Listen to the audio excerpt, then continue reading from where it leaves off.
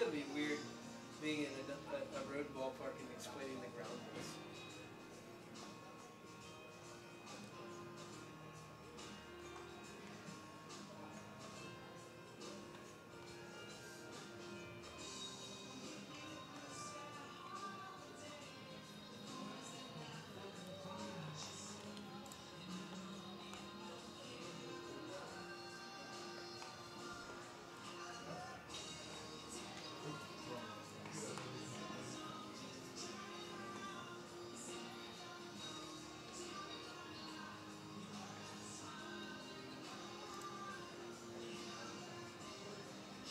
Hopefully they play the song at the end of the game.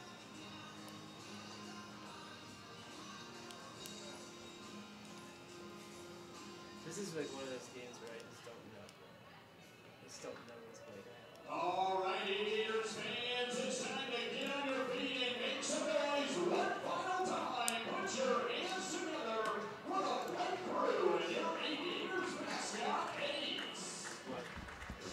Huh?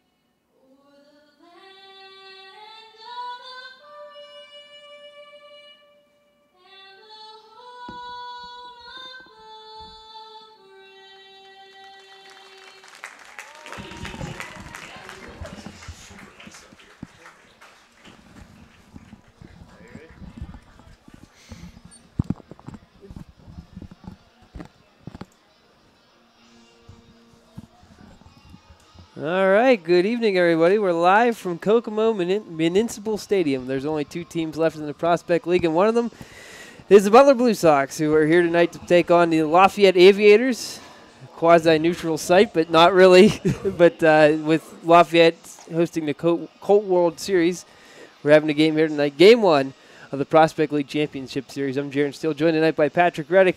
Pat, well, this is pretty much what you play all year, all summer for, is to get this opportunity to play for a championship. It is, Jaron. BlueSox have been playing for 9 years, and this is our first trip here, so exciting to see it after all this time. Not quite sure what to do with my hands right now. Well, I'll tell you, I was nervous on Monday. I was nervous on Sunday. I can guarantee you I will be nervous again here tonight. But the BlueSox will go up against a right-hander here from St. Joseph's College. A left-hander, I beg your pardon. 50-50 shot at that. And it's number 33, Jarrett Hamill. And why don't you run some numbers real quick on how he's done this summer. Hamill, as you mentioned, lefty out of St. Joseph's College. Just completed his freshman season. Appeared in 14 games this summer. This will be his 4th start. He had 35 2/3 innings, 42 hits, allowed 19 walks, and struck out 23. He has not yet faced Butler to this point this year. And the first man he's going to face is Tanner Murphy, left fielder this evening. Steps into the box, and the first pitch from Hamill is a called strike. First pitch tonight, 7:06. It's 80 degrees and pretty much perfect here in Kokomo. Couldn't be much better. Here's the 0-1. It's outside. Rest of the BlueSox lineup, we got Paven Parks batting second. He's DHing and pitching tonight, followed by Calvin Scott, Ray Gonzalez, Brady Gulikowski, Patrick Ferguson, Damian Maglione, Justin Kirkpatrick, and Stefan Merconja. Foul ball here, 1-2. Defensively for Lafayette, Knernshield is behind home plate. At first is Kennedy, Schrader's at second, Parks at third, Sharp is the shortstop, Beeman in left, McAllister in center, and Brittis is in right. Pitch high, evens the count at 2 apiece. Boy, this is fun stuff. This is quite a ballpark here in Kokomo. If you're going to ask for a place to move the game to, this is the place you'd want to have it moved to. And this ball is going to be fouled off out of play near the playground out there in off of right field. It's the third year for Kokomo Municipal Stadium. Jackrabbits joined a few years ago. Yeah, this is Lafayette's just their 2nd year in the league. Lafayette being the Kokomo's kind of sister city, just shy of an hour away. Both positions right in the center of the Prospect League. Good at bat by Murphy to start out here. Gets a full count. Gives the guys an opportunity to see Hamill, who the BlueSox did not face in this season. Pitch low, ball 4. Good start here. Leadoff walk. Now here's Paven Parks, who's hit the ball extremely well in the playoffs. Homered on Monday. Also had a double down in Beckley. Been a very, very good player for Butler in this postseason. Now we get to see him on the hill tonight, too, which has been a treat most nights that he's had that task. Yeah, the BlueSox have seen that strategy employed against them a few times where the pitcher also DHs. If Paven does come out of the game as the pitcher tonight, he will remain in as the DH for the remainder of the game. So always good to have that bat in the lineup. Called strike to start it off. Umpires this evening. This pitch is outside. We got August Farwig behind home plate. Gary Harrell is the first base umpire, and Anthony Turk is working third base, but he's currently sitting in the middle of the infield. Or standing, I guess. 1-1 outside as well. We got a perfect view here right behind home plate. You know, you just get to see all the pitches, all the movement. Kelly Automotive Park, I'm halfway up the first base line, so this is a treat to be right behind home plate. Here's the 2-1. Checks swing, ruled a ball. Looked like it was right on the belt. Tough pitch for Paven, but now he's just got to reset here in a 2-2 count.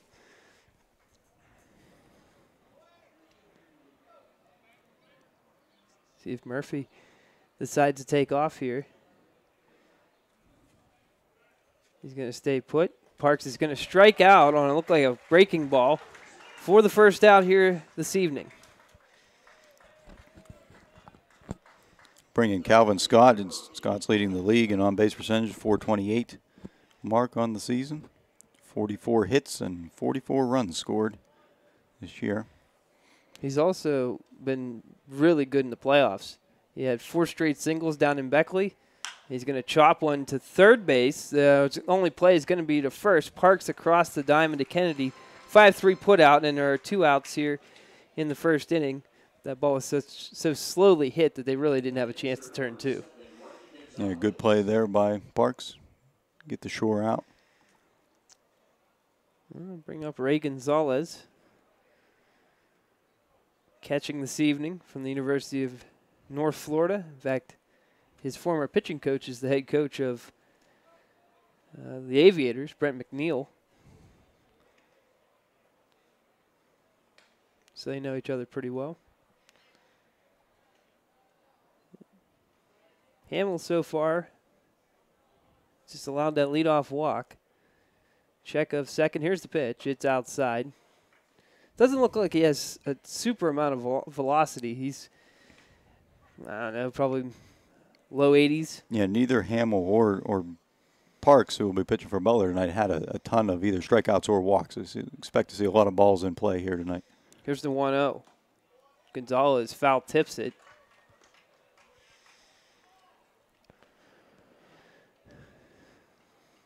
Another thing about Hamill is he really didn't start much with Lafayette this summer. I believe he said only 3 starts. So he might be a guy that you get through the lineup a couple of times. You get that third look at him. Foul ball here by Gonzalez out of the stadium. Again, that's another similarity to Pavin, who had just 3 starts himself this season. So, you know, when you get to playoff times, kind of all hands on deck in terms of pitching. Yeah, Pavin started a lot more last summer for Butler, but after a long college season, they decided to use him more out of the bullpen, and he's been an effective hitter too, so it's hard to take that bat out of the lineup. But tonight they decided to go with both for the first time this year, go National League.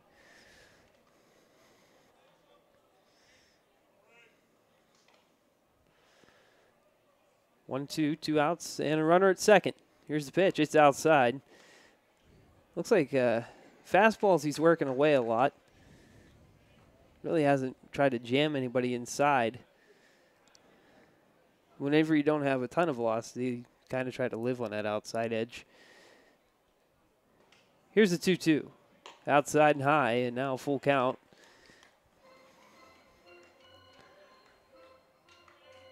Of course, Butler managed by Cody Harold, who's down at third base here, and Josh Forbes, the assistant, at first. Done a great job in their first year as a tandem, getting this team to a championship series. Here's the payoff. Hit well, but foul, and out of play. Both of them hired just 2 weeks before the season started. I'm not sure anybody expected quite the season that we've had. Not that anybody ever expects to make the championship, but. Yeah, you're right, but it's been quite the fun ride we've had here this summer. Good battle for Ray. Here's the 3-2 again. Oh, he's going to line it up the middle. Is it going to hold up? No, it's not. It's going to fall in front of the center fielder, McAllister. In to score is Murphy. RBI single for Ray Gonzalez, and the Sox are on the board. They lead 1-0. Tanner Murphy going on that pitch. Easily jogs home there on the Ray Gonzalez line drive to center. Sox are on the board. Yeah, great start. Ball line to center field. I thought for a second it was going to hold up for McAllister, but fell about 2 feet in front of him. Now Golikowski at the plate. He'll take a called strike.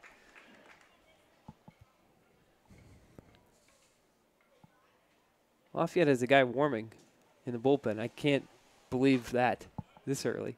Number 30-something. I guess it is a championship series, but yeah, you're certainly not going to mess around with. If you're Hamill, you're looking over your shoulder at the bullpen already. That's got to be a little unnerving. Yeah, well, he's had 14 appearances, 35 innings, so he's not going super long in games. 37, that is. Let's get a name to that number. Jeff Peterson. Yeah. He came in against us. A foul ball down the first base line. 2-2 count on Brady Gulikowski. Boy, he had a big game in Beckley. Back-to-back doubles, 2-run double in that win.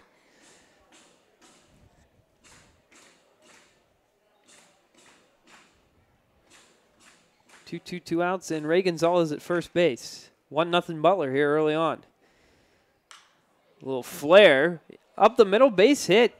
That's a good two-strike approach. Just finds a hole right over top of second base, and now there are 2 men on for the Blue Sox and 2 outs.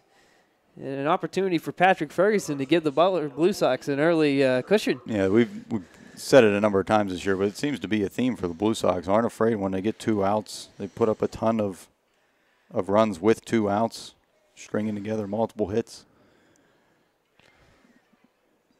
All right, Ferguson. Ready to go here. Peterson's still getting hot out there. Here's the pitch. Fouled straight back. 330 down that right field line. I'd like to see Patrick tuck one in there. Ferguson has been slumping a bit as of late, but of course set the Blue Sox single-season record for home runs. Led the Prospect League in home runs this year. 0-1 outside.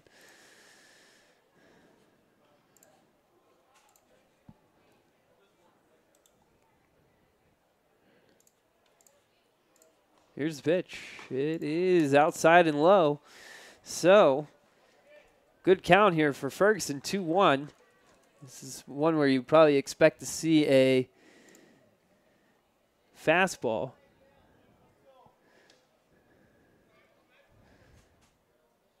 Here it is. It's outside as well. He's hitting the same spot. He's not getting the call. It's off the plate about 3 or 4 inches.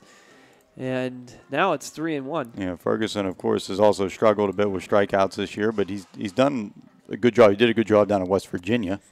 You know, moved a couple runners over, put the ball in play, which is really what you got to do.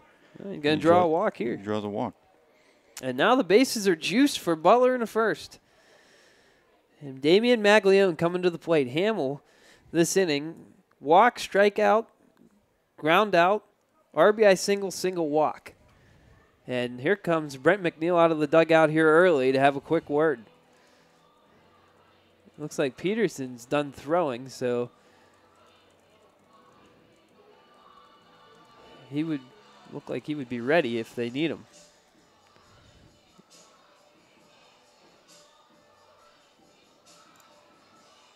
Interesting things for Pavin is he hit this inning, so he got to throw his bullpen early. Normally right now is whenever Butler started to be warming up, but with him having to hit, he's almost he's already hot, ready to go, but it's gotten to the point where it's been such a long inning that I wouldn't be surprised to see him go back up there and throw a little bit.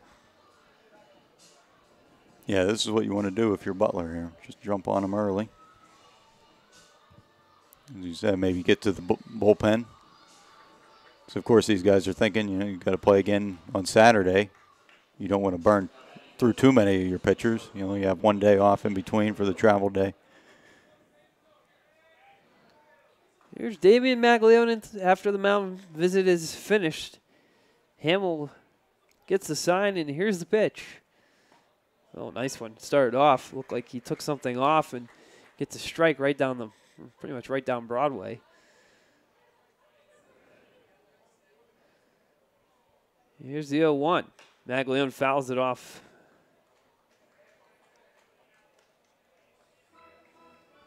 Maglione steps in with 303 on base percentage this year, 22 RBI, 35 hits. Showing a little bit of power with 7 doubles, 2 triples, and a homer. 0-2's high. Gonzalez at third. Gulikowski at second. Ferguson at first. And at the plate, Damian Maglione. The 1-2. Going to be lined into the gap.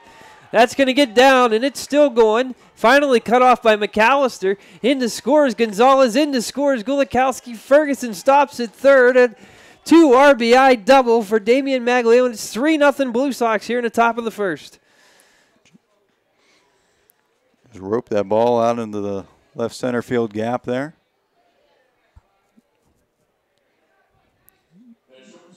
Makes it 4 consecutive batters there to reach base after the 2 outs. 3 hits and a walk. And now with Ferguson on third and Maglione on second, still threatening here. Ground ball stopped by the shortstop. Throw to first, and Kirkpatrick's going to be safe. And into scores Ferguson. It's 4-0. Kirkpatrick just beat that one out. Sliding stop there at short by Sharp. Made a decent throw, but Kirkpatrick hustling down the line. That's why you always run those ones out. Gets in there a step ahead, and Sox now lead a 4-0. Maglione moves to third, and now Stefan Mercanja, the 9th man to hit this inning, will step in. Is Hamill laboring here early on.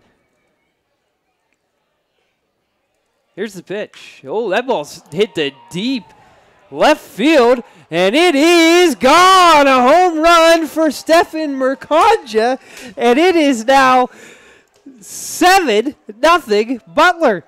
Wow. Well, I don't know if we saw this coming, Pat, but we'll take it. I mean, when the first time the Butler was out and it played Lafayette came up. The first 9 guys in a row reached base without getting an out. We said we'd never seen that before. Last week when Lafayette came to Butler, Butler did the same thing back to them. So, you know, these teams are capable of exploding, and that's what just happened here in the first inning. 3-run homer. And now back to the top of the order, and Murphy, he'll take a strike. Bat around in the first inning. Wow. Pitch is called a strike. Looked like it might have been outside, but the way things are going for Hamill, he'll gladly take that call. I would have to think there were a lot of nerves in both dugouts before these games, but Blue Sox aren't showing it on the field here with their bats. Hard hit grounder fair. Down the left field line. That'll go all the way to the wall. Murphy's around first, and he'll be into second with a stand-up double.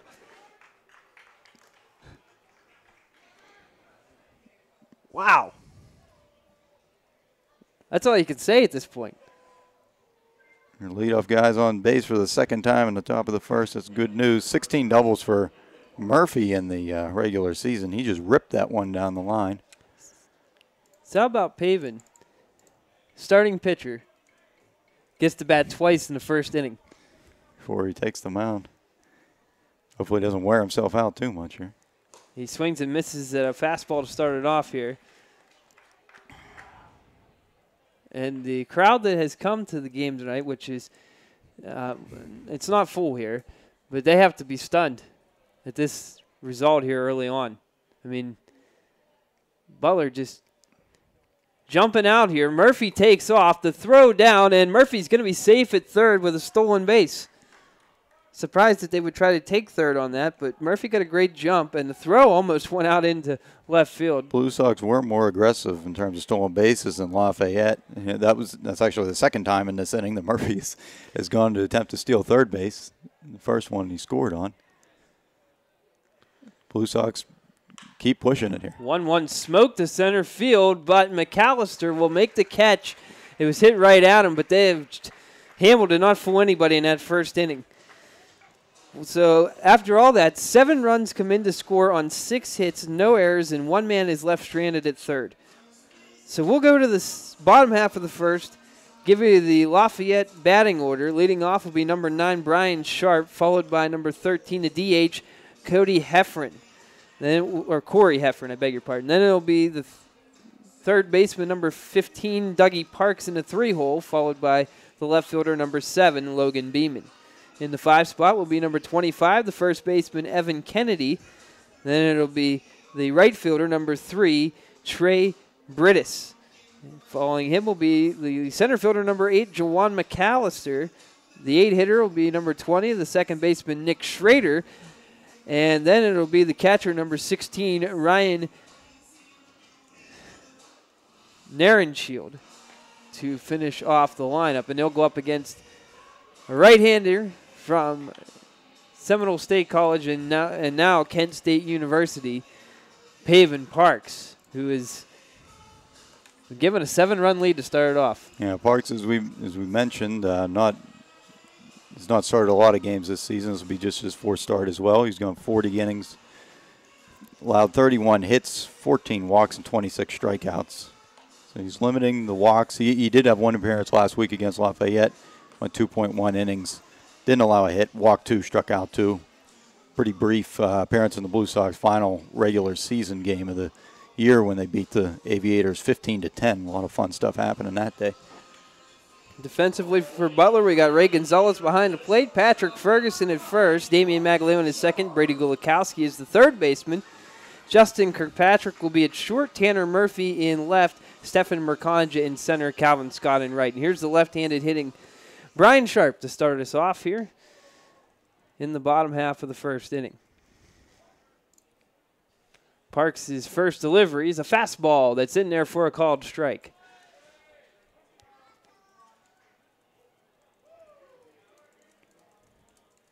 Here's the 0-1. That's going to miss outside.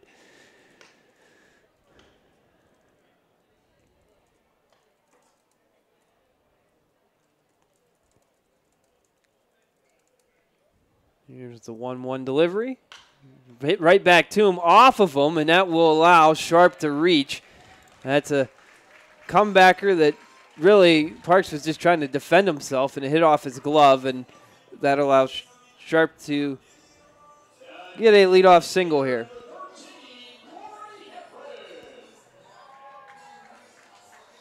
Brings up Corey Heffron, the DH tonight.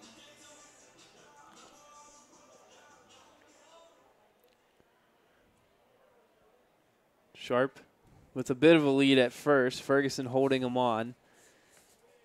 And here's the pitch. It's going to be a called strike. Pretty good movement from Parks.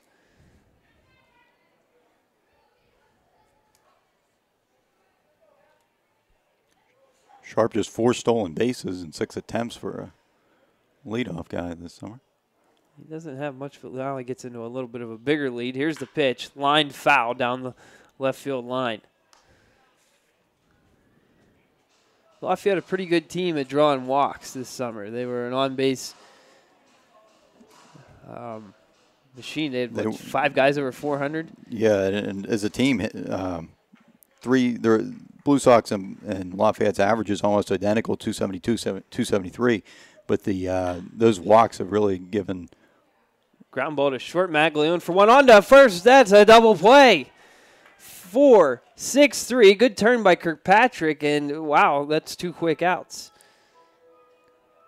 Just what the doctor ordered after that big top of the first. You get that double play ball and erase the lead runner, and now Dougie Parks will bat with nobody on. Yeah, you don't want the other team to let them right back into the game in the first inning and turn it into a slugfest. You want to, establish your pitching, your defense early as well, which is what the BlueSox did on that double play.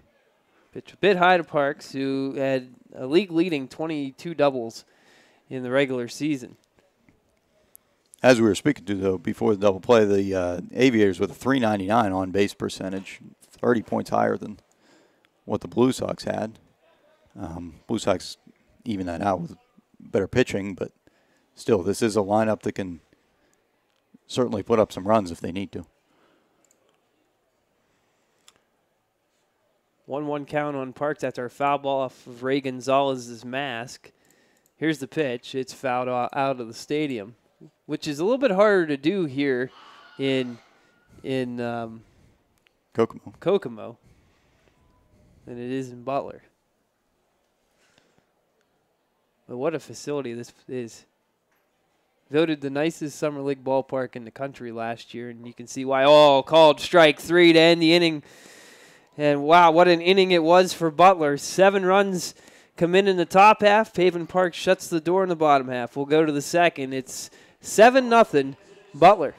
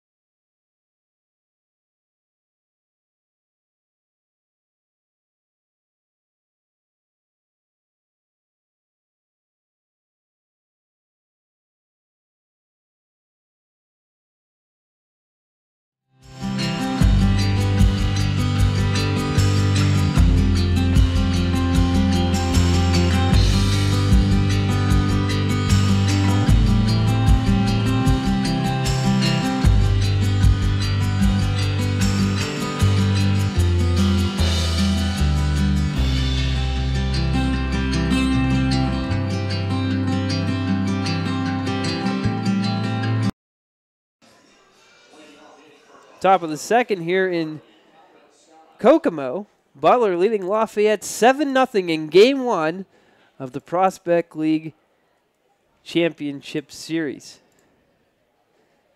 Kokomo, or Lafayette, defeated Terre Haute 7-0 in Game 3 on Tuesday night to get into this. Of course, Butler swept West Virginia 2-0 in 2 thrilling ball games. Pitch outside to Calvin Scott makes the count 1-1. Those were 2 of the best ball games that we've ever seen. They were, yeah. In 9 years, if you were going to argue, those are the 2 most exciting Blue Sox games. Oh, man, this ball certainly ball's make that argument. Smoked to center field, and that's going to hit off the wall out there. Calvin Scott's around first, and he's into second with a double to lead off the second. Speaking of exciting, that ball hitting on the center field wall was pretty exciting. Scott pulled in the second base easily. He almost thought at the end here he might have been stepping kind of gingerly, but seems okay there now. Yeah, he's been battling some sore ankles, but nothing like adrenaline to get you through the rest of the season. If you hit a ball that far, it's going to get you pumped up. Blue Sox with that sweep of West Virginia had 2 days off, the most days they've had off in a row all season since they started the season here 72 days ago. Strike call here to Reagan's. You know, it's funny. Cody and Josh were both talking about how they were worried about that. And I thought back to whenever we went to Champion City, and we didn't take batting practice either day there, and it worked out pretty well. So, obviously, it hasn't hurt the Blue Sox here in the first inning tonight, being able to have those couple of days off and really just kind of tee off on Hamill here early on. Seem to continue their batting practice right into the game, which is what you always want to happen. 0-2 count on Gonzalez from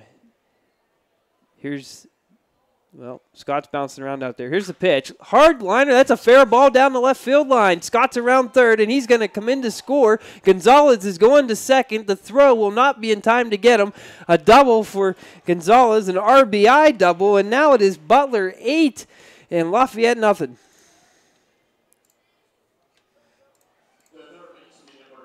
You lead off the inning with a double. What's the next best thing to do? Replace him at second with an RBI double. My goodness. The Blue Sox are rolling here early on, and now time's called. And out of the bullpen comes out of the dugout comes Brent McNeil, and in the bullpen it looks like Jaboris Smith is going to come out and take over for Hamill, who's going to be done after 1+.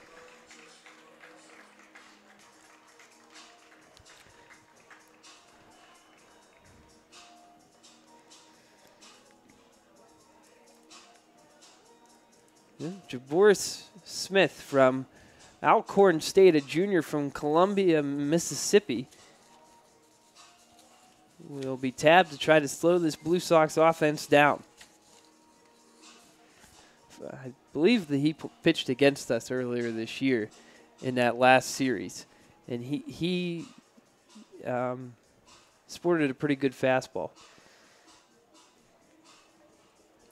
Yeah, Smith was also used against Terre Haute in the last round. Comes in 49 innings, pitched on the year, quite a bit for mainly a reliever. 5 starts, but 12 relief appearances.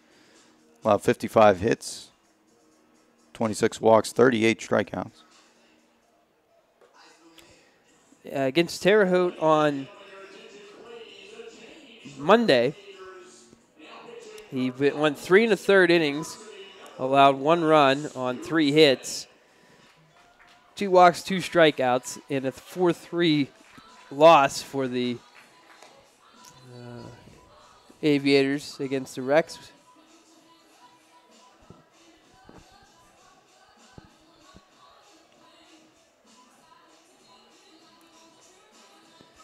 Wow, so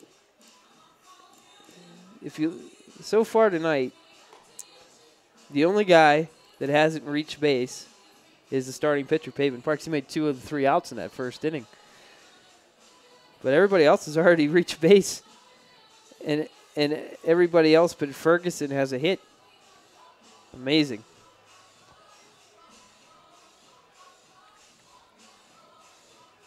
All those runs in the top of the first earned as well. Lafayette had a few more errors in the Blue Sox this season. Thought that might be a factor here, but Blue Sox haven't even given them the opportunity to make an error. No, they're smoking. They were smoking the ball off of Hamill. We'll see if Smith can try to put a stop in the leak here. Kulikowski hits the ball out to left field, and that's going to hit off the wall out there. Around third, and into scores Gonzalez, another double for the Blue Sox. It's 9-0. Kulikowski just keeps it rolling here. 3 straight doubles in the inning. Wow. Welcome to the ball game, Jabor Smith.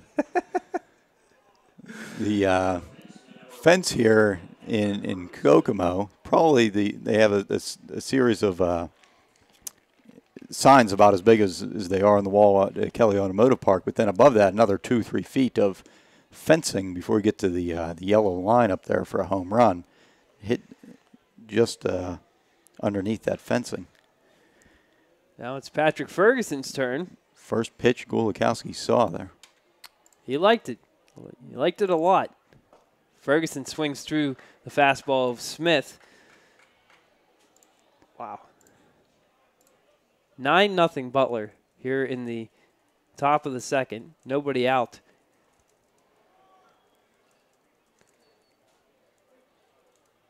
Ferguson swings through another fastball. If I remember correctly on Smith last time, he was pretty much just fastballs.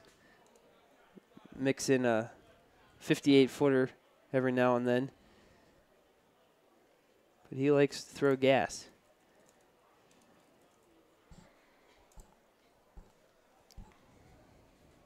Here's the 0-2. Ferguson takes inside, bounces off of Knurnshield, but he holds the runner at second because he really didn't get that far away from him.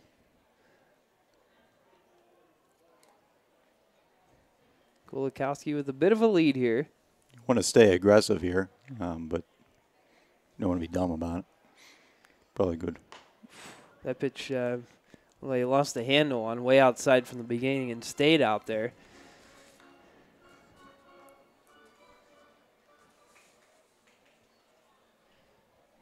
So the book's closed on Hamill. He'll allow 9 earned runs in 1 inning plus. On 8 hits, 2 walks, just 1 strikeout. You got a strikeout of Parks, the second batter of the game, and then things went downhill after that. 2-2 to Ferg. And here's the pitch. He swings through it for strike 3, and there's 1 away here in the second. I missed Hamill's pitch count there before he came out of the game, but really I don't know if it was all that high. Blue Sox not drawing the walks. They were doing a lot of hitting. The hit lasting that really got things going for the Blue Sox was Damian Maglione's 2 RBI double, and he'll be at the plate here with 1 out. And then after that, you had Kirkpatrick beat out an infield single, then Mercanja with a 3-run bomb. This ball is going to be hit into the gap. That's down, and Kulikowski's going to round third. The throw is coming home, and it is going to be late as into scores. Kulikowski, it's 10-0 Butler. Maglione takes second on the throw.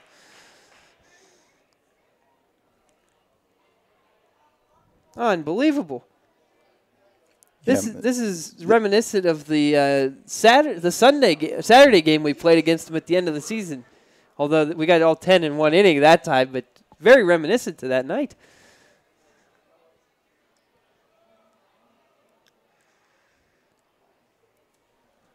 I'm trying to come up with some analysis here to make myself sound smart, but I'm speechless. This is exactly what you want to do if you're the Blue Sox. Kirkpatrick takes a strike. So far, it's been see the ball, hit the ball, score runs.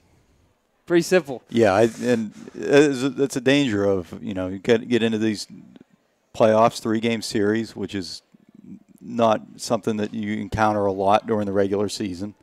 And everything is so huge, and you can kind of freak yourself out trying to look at the most minute details. But at the end of the day, it comes down to that, seeing the ball hit the ball.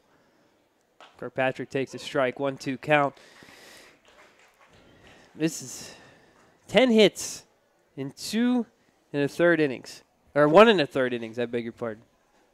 That's and 2 big hits there by Maglio. It was double, 2-run double in the first inning. When he came up for that, the Blue Sox just leading 2-0. There's 2 outs. You know, Lafayette can get a ground ball there, get out of that inning. Not a lot of harm done, but the floodgates just opened after that double there. 1-2. Hard hit ball. Fair down the line. And that'll roll all the way to the wall in left field. In to score is Maglione. And into second with another double is Kirkpatrick, making 11-0. Kirkpatrick, not only a stand-up double there, he jogged 6 feet past the past second base looking for 3. Just shot after shot down the left field line here. They asked Smith to come in and hemorrhage the bleeding, but unfortunately, it's he hasn't found the bandage. It's still batting practice for the Blue Sox here. Now Mercanja's at the plate, and he will chop one foul. And it's not like these hits are weak by any means. Everybody's base hits have been shots. 4 doubles this inning. And a single that was just as hard.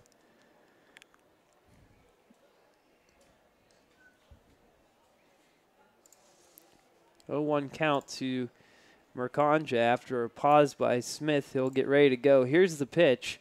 It's a bouncer, and that will get by Kernenshield, and that will allow Kirkpatrick to move up to third. Wild pitch for Smith. Gives the Blue Sox another base. So, wow. Murphy on deck.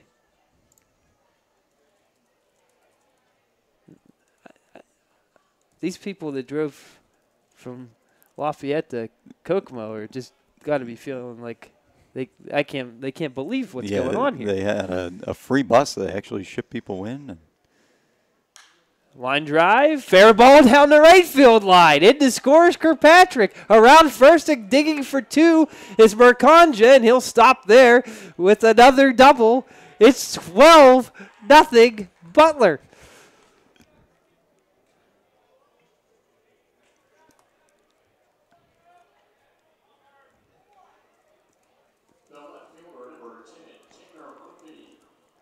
Another shot, this time to right field, but still just an absolute shot opposite field for Mercanja. And we have a dozen. Wow. 8th man to hit this inning, Tanner Murphy at the plate. And it's to the point now where if you're Lafayette, do you want to use any more arms? yeah, that series this short, you got to win 2 out of 3, and this is a tough choice for a manager to make this early in the first game. You just abandon this game and play for Saturday, or I mean, but the flip side of that is you're going into Butler. There's going to be a lot of people in Butler who'll have the home field advantage on Saturday night. Do you want to go into that, having it be a must-win game? It's hard for me to say down 12 right now to get up.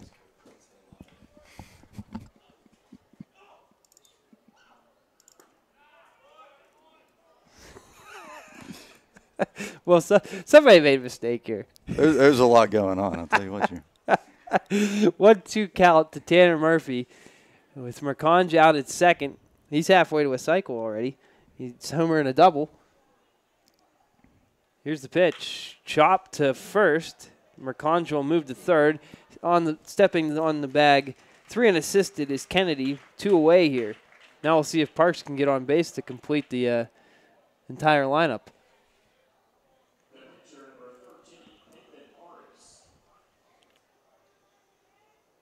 Even when the Blue Sox get out, still productive out, moving runners up.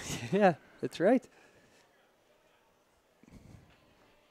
Parks did hit the ball hard to center field last time. It just hung up for McAllister. It was a good catch running in for McAllister.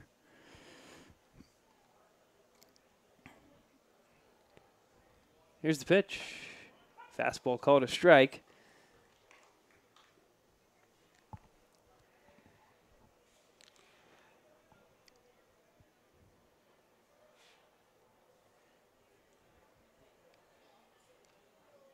The 0-1. High. That's a pretty good spot, though.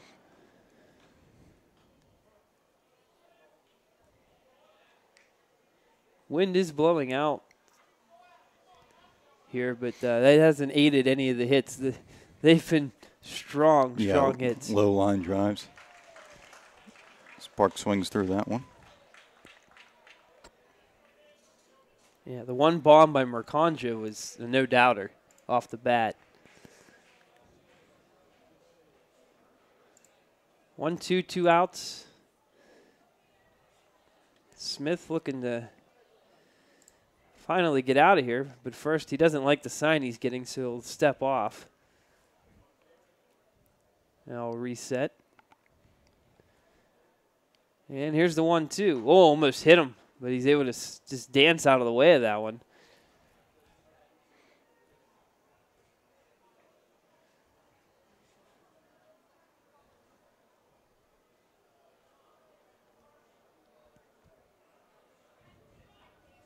Two. Parks fouls it off to stay alive. Checking his bat now because it hit off the end.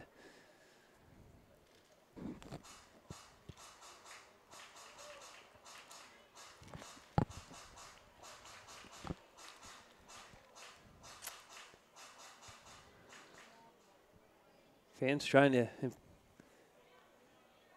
cheer on Smith here. 2-2 outside.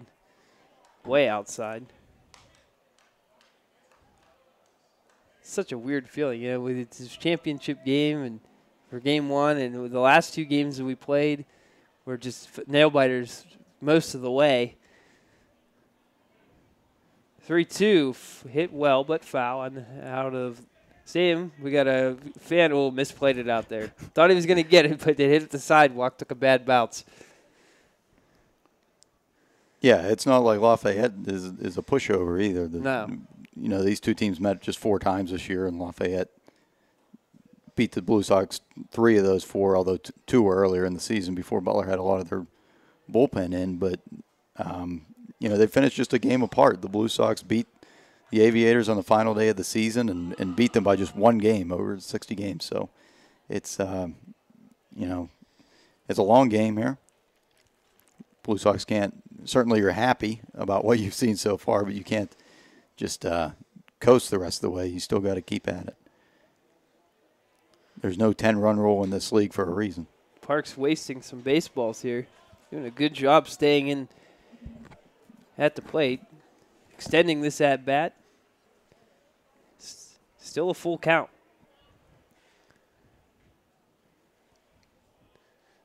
If he's able to reach, the BlueSox will bat around for the second straight inning. Been at this 45 minutes, not even out of the top of the second inning yet. Ground ball, fielded by Kennedy at first, and he'll take it to the bag himself. 3 unassisted. Park's upset because, well, it's not his fault. He's 0 for 3. He's hit the ball hard twice. Yes. But if he could take that anger back to the mound, it'll be a good thing because he's a pretty darn good pitcher. So through 1.5 here, Butler up a dozen.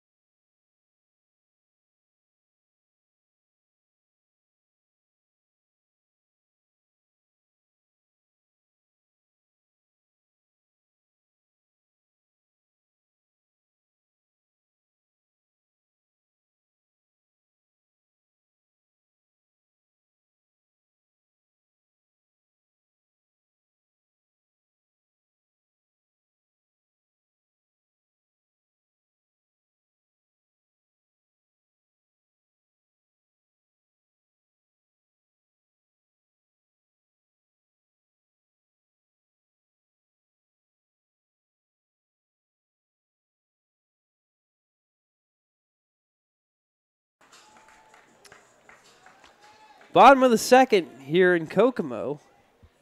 Leading off will be Logan Beeman for the Aviators. We have some work to do. They're down a dozen here. And Pavin Park's first pitch is going to miss inside and low.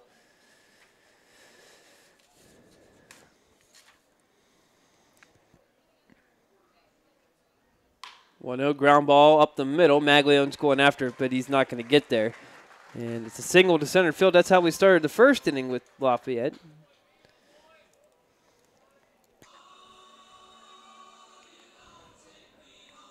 Brings up Evan Kennedy. Yeah, both Beeman and Kennedy here, the 4-5 hitters. Really the 3-4-5 hitters, if you can include Parks in that too. Very good hitters on the season. Top 3 hitters for Lafayette. Kennedy steps in here with a .459 on base percentage. He's one of those guys. Actually, he's not. He's the odd man out in terms of the walks. Only 25 walks, whereas Parks and Beeman have over 45 each. But 27 RBIs for Kennedy here, the first baseman tonight. Pitch outside. 1 ball, 1 strike to Kennedy, who was the guy who busted up our shutout with 2 outs in the 9th at home last Friday. This ball is lined, but it will go foul off the Purdue side.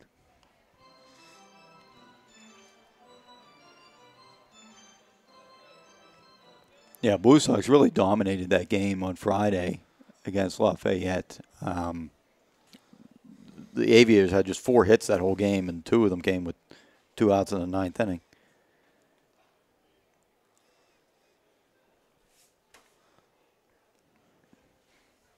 1-2 delivery from Pavin Parks. Going to be hit to left field. Tanner Murphy coming in, makes the catch 1 away here in the second.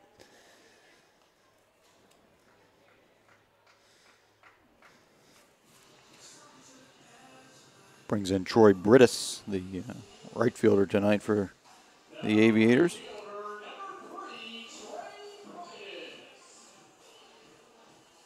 Hitting .292 on the year, 401 on base percentage.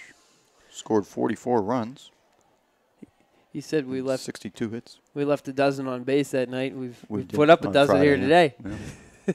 This is for the opposite, and that's amazing. Leaving guys on base, not the worst thing in the world. Usually, the more guys you're leaving on, that means you're at least getting guys on, giving yourself a chance to score more runs.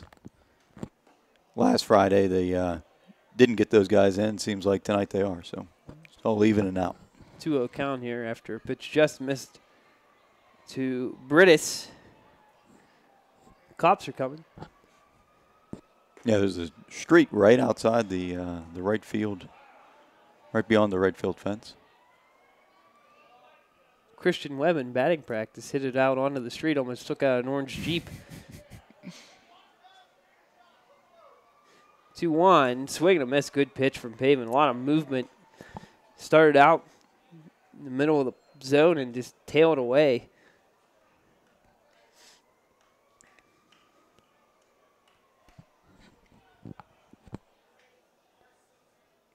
Here's the 2-2. Ground ball. Pass, Gulikowski, diving attempt, just couldn't quite get to it. And that's a 1-out single to put 2 men on for McAllister.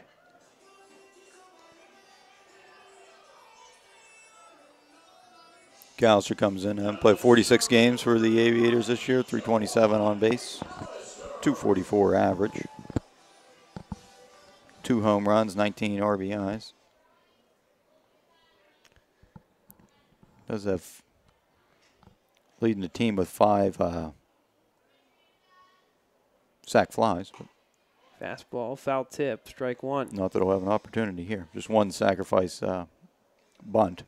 Not that you're looking to do that down by 12. No, I think the bunt's off for the rest of them.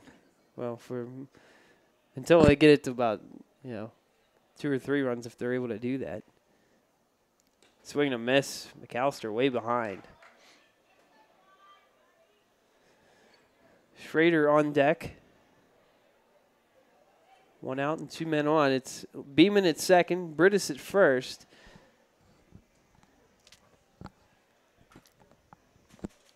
Parks gets the sign he likes from Gonzalez and gets a called strike 3 for his second strikeout of the ballgame, 2 away. Aviators not very aggressive on the base pass, kind of hold back and hit the ball, rely on their bats more. But Beeman out there on second base is leading the team with 11 stolen bases. Although probably in this situation, this early, you're going to need everything you can to come back in this game. Probably don't want to risk it this early. Fastball in there for a strike to Schrader. Yeah, at this point, I would not be stealing any bases because the last thing you want to do down a dozen is get thrown out on the base paths. Go station to station. Ground ball foul, and now it's 0-2.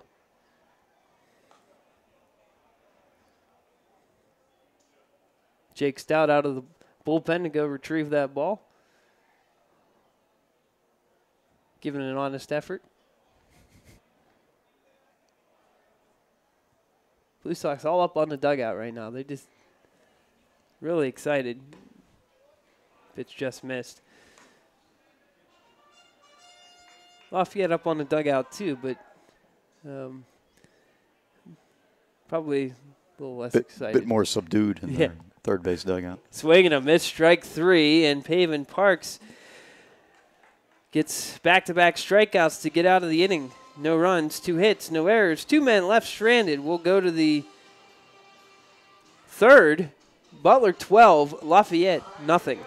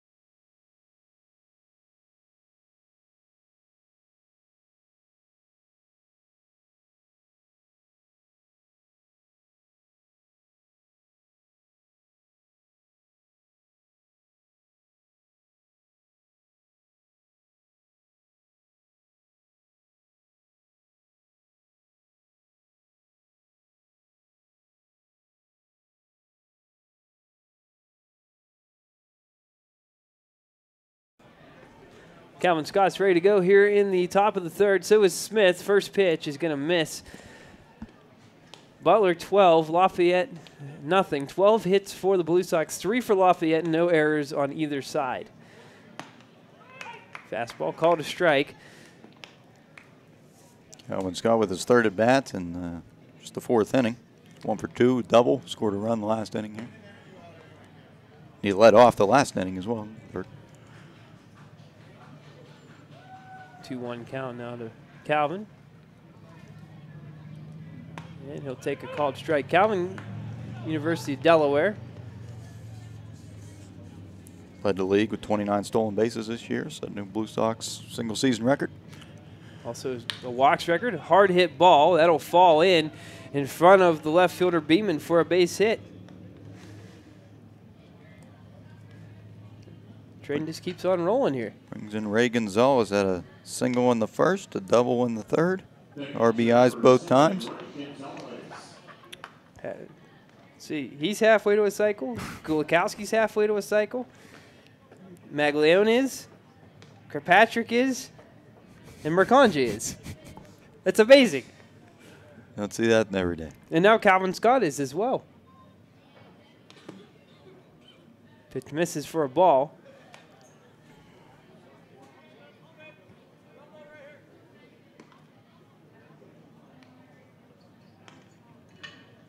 Here's the 1-0. It's way outside to the backstop, and now Calvin will jog it to second base on a wild pitch. Oh, my.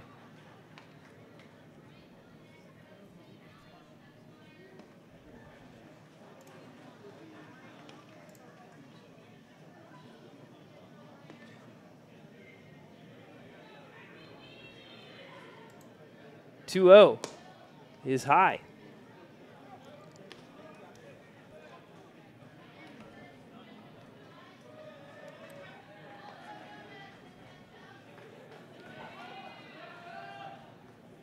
Now the 3-0. Called a strike. Gonzalez drew 20 walks on the season, 166 plate appearances. Appeared in 41 games, catching most of the way. A few DH appearances here and there.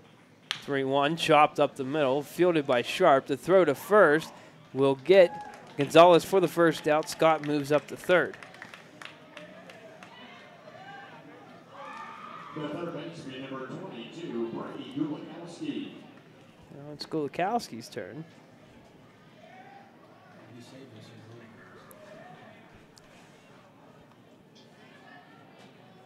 Gulakowski already scored 2 runs on the night, single, double, RBI last inning.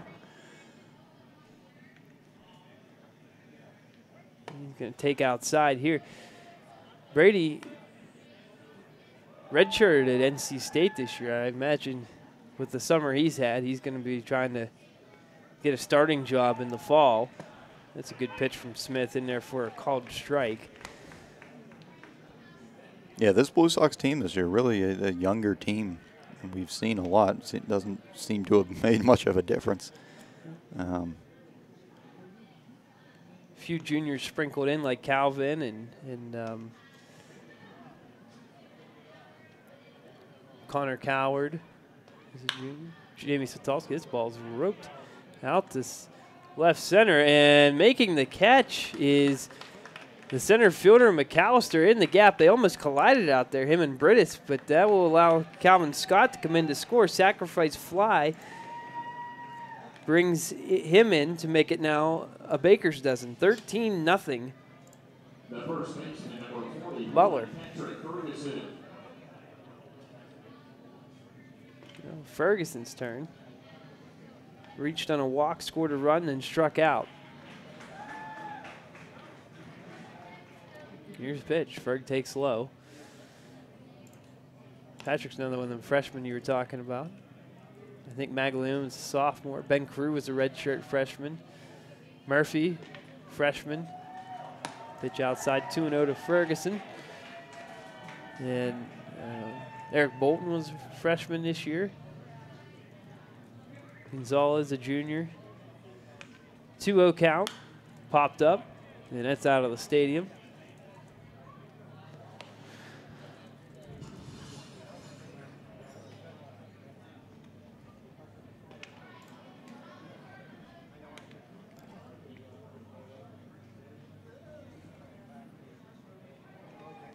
Ooh, that was a pretty good fastball. I think Smith kind of hides the ball pretty well. He's kind of long, lanky guy.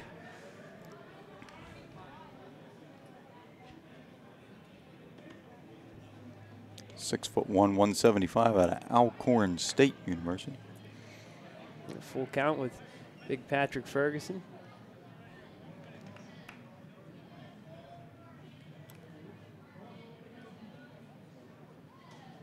Here's the 3-2. He'll swing through it for strike 3. Actually, a foul tip. Still a strike 3 anyway. 1 run comes in for Butler on 1 hit. No errors and no one left stranded. Through 2.5, Butler 13 and Lafayette nothing.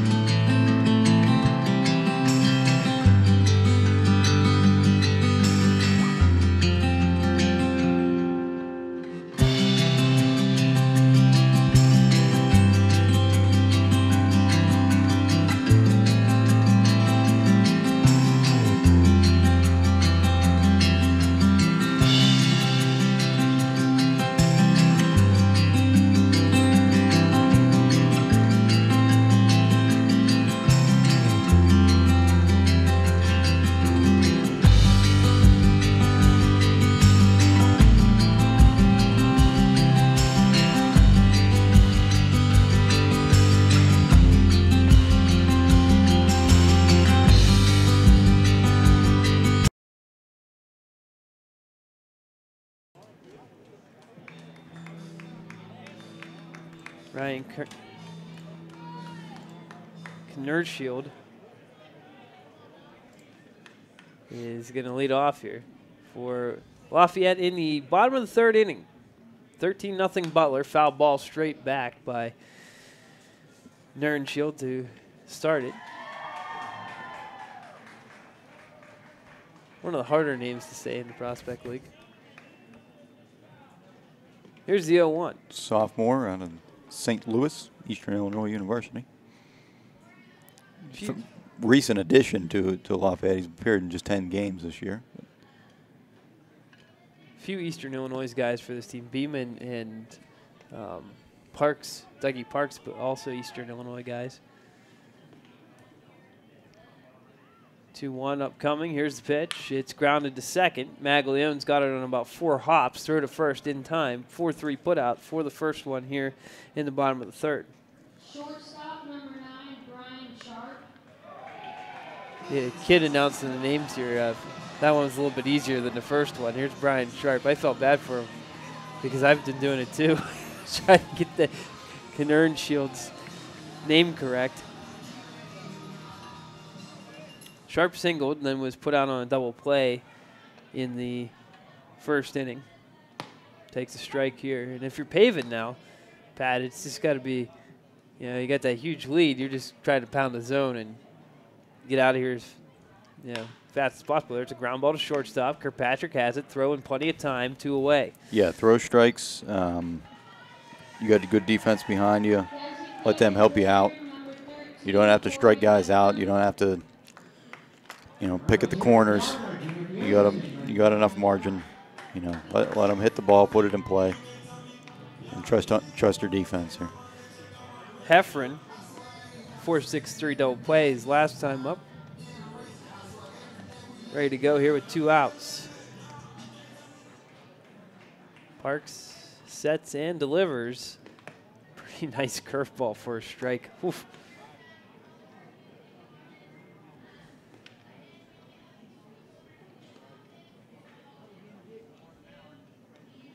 Ground ball foul down the third baseline. Now it's quickly 0-2. That's exactly what you want. You get them pitches in there for strikes, force them to offer early, try to keep the pitch count down. Like Pat said, use the defense.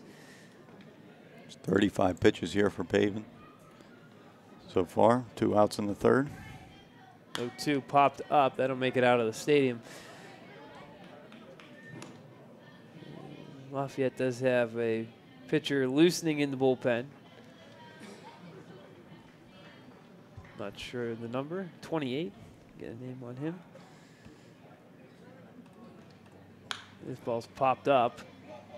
Kirkpatrick drifting over towards the line will make the catch for the final out.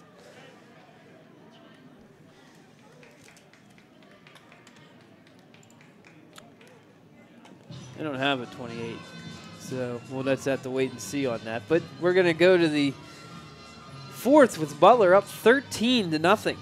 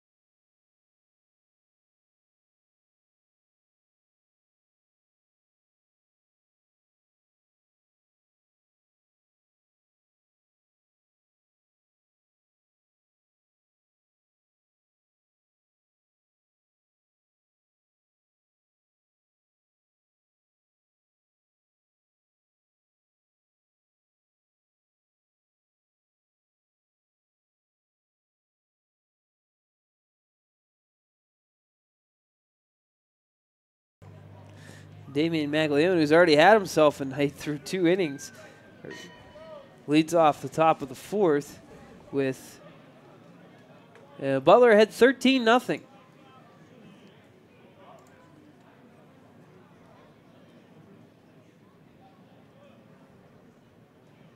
First offering from Smith is upstairs. If you're just joining us, Butler put up 7 in the first, 5 in the second, and 1 in the third. Foul ball. There it comes. Look out. We have the window open here, Pat. You have to be alert. I didn't bring my glove. No.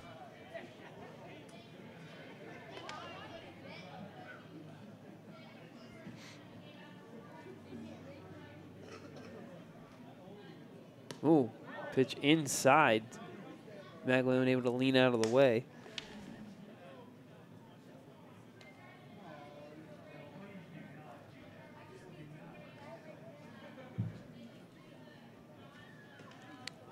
Two-one, line drive, base hit, out into left field. Maglione 3 for 3, seeing the ball really well here tonight. BlueSox 7, 8, 9 hitters now 7 for 7 with 3 doubles and a home run. That's what you like to see out of the bottom part of your line. Yeah, no pressure on Justin Kirkpatrick here. Try to keep that streak going.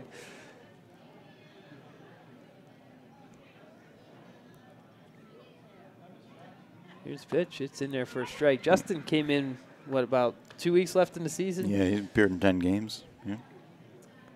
Fitting in really well. Played for Terre Haute Rex last year, so he was familiar with the league. In fact, he played in the playoffs with Terre Haute last year. Or no, I'm sorry. No, they didn't make the playoffs. It was Quincy and Springfield last year. They were in the race at the end. But he's got an opportunity here, and he's made the most of it. Yeah, and 7 hits and 7 runs in those 10 games. Kirkpatrick chases strike 3. 1 down here in the 4th. The center fielder, number 20, Stephen Mercanja. Now it's Mercanja's turn.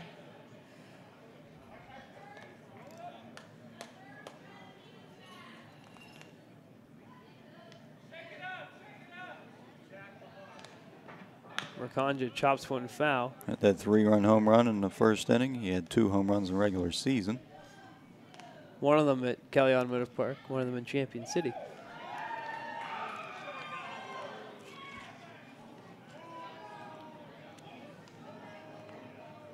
Here's the 0-1 inside.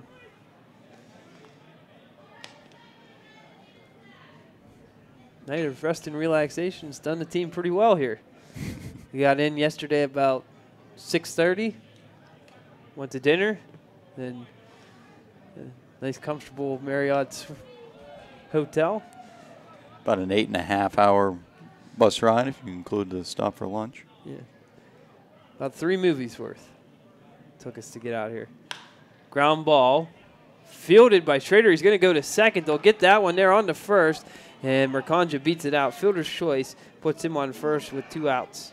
Surprised they went to second on that one. Yeah, Schrader going to his left toward first base and then turned and spun. Managed to get the out there, but a bit risky. That brings up Tanner Murphy.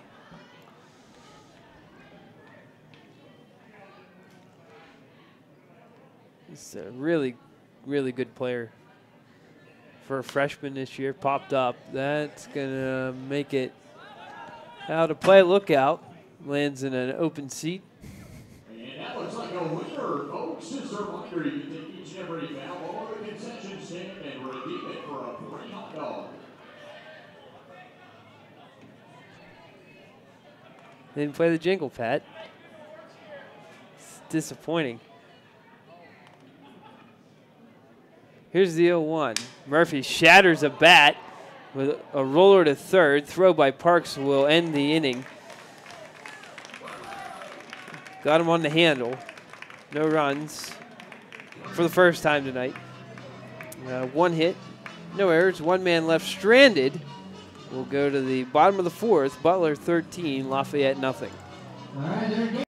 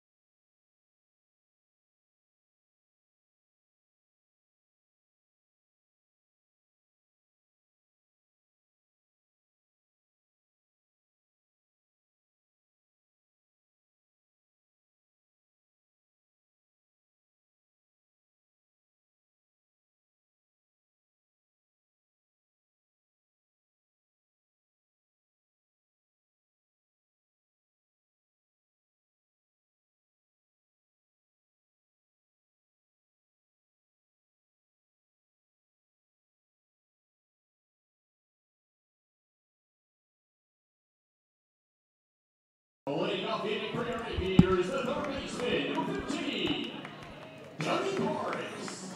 Dougie Parks versus Pavin Parks here to start the bottom half of the fourth inning.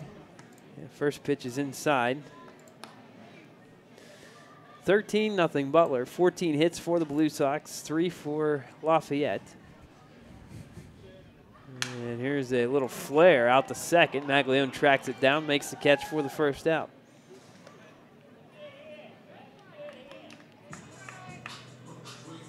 Bringing Beeman as the one of 3 Lafayette hits, and the single in the second was left standing at second base, though.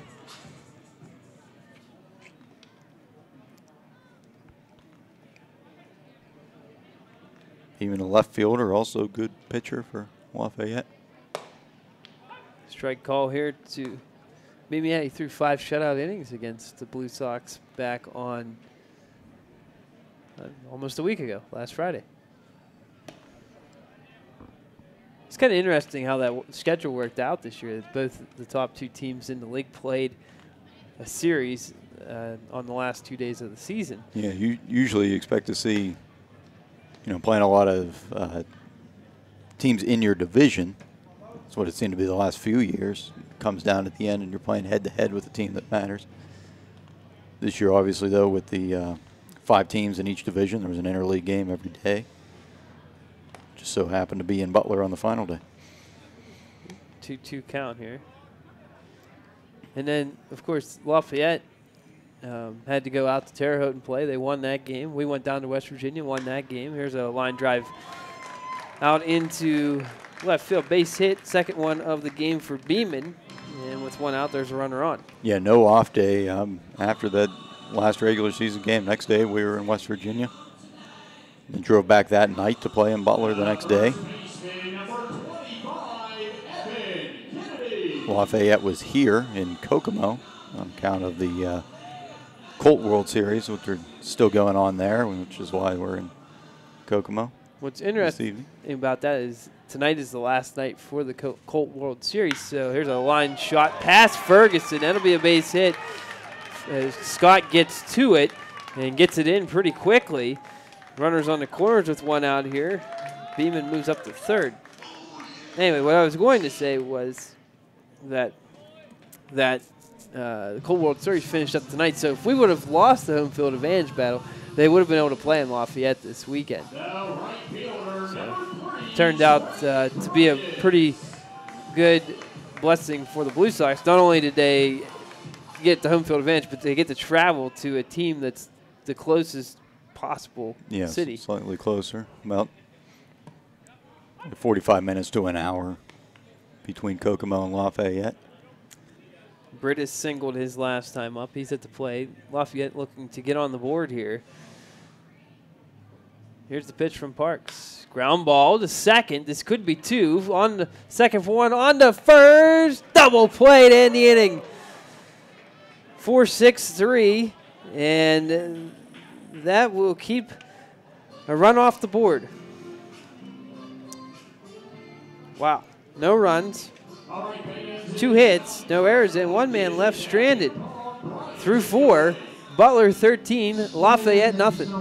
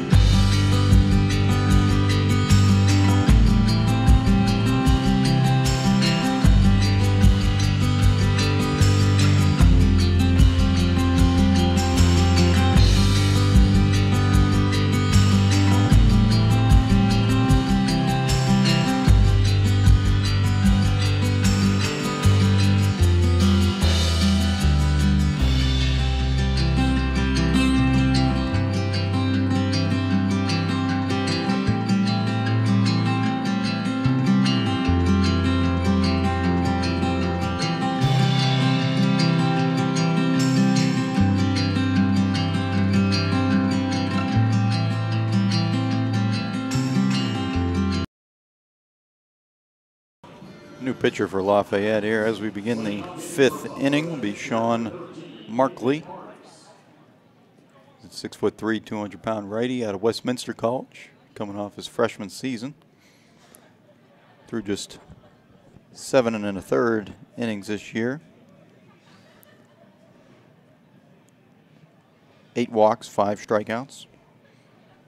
An ERA of 18.4. And the first out he gets tonight will be the first out he gets against the Blue Sox. He was the guy who started against Butler when we scored 10 runs in the first inning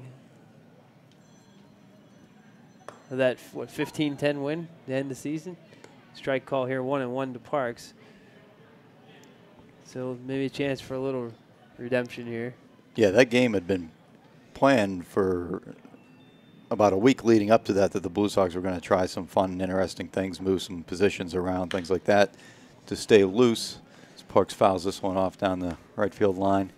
In advance, not knowing that game would actually come down to determine ultimately, home field advantage for this very scenario, Butler and Lafayette in the finals. And Lafayette had 2 or 3 runs in the top of the first, and some people were, I think, questioning why would the Blue Sox do that. But then I think you see Parks ground out to second base here. But I think that's part of what is made the Blue Sox successful this year. The team is loose, they're relaxed, they like to have fun. And then when it's time to get serious like tonight, clearly they can do that too. It's a long season for a lot of these guys, 60 games in the Prospect League, but a lot of them playing 50-some, at least before that in college. There's no real break in between the two. It's a long summer for these guys, so it's tough to find ways to stay loose when you're playing 6 days a week. But Cody Harold and Josh Forbes able to do that, find ways to do that, not having been in these players' positions just a few years ago. Calvin Scott strikes out. Markley gets the first too many faces here in the 5th.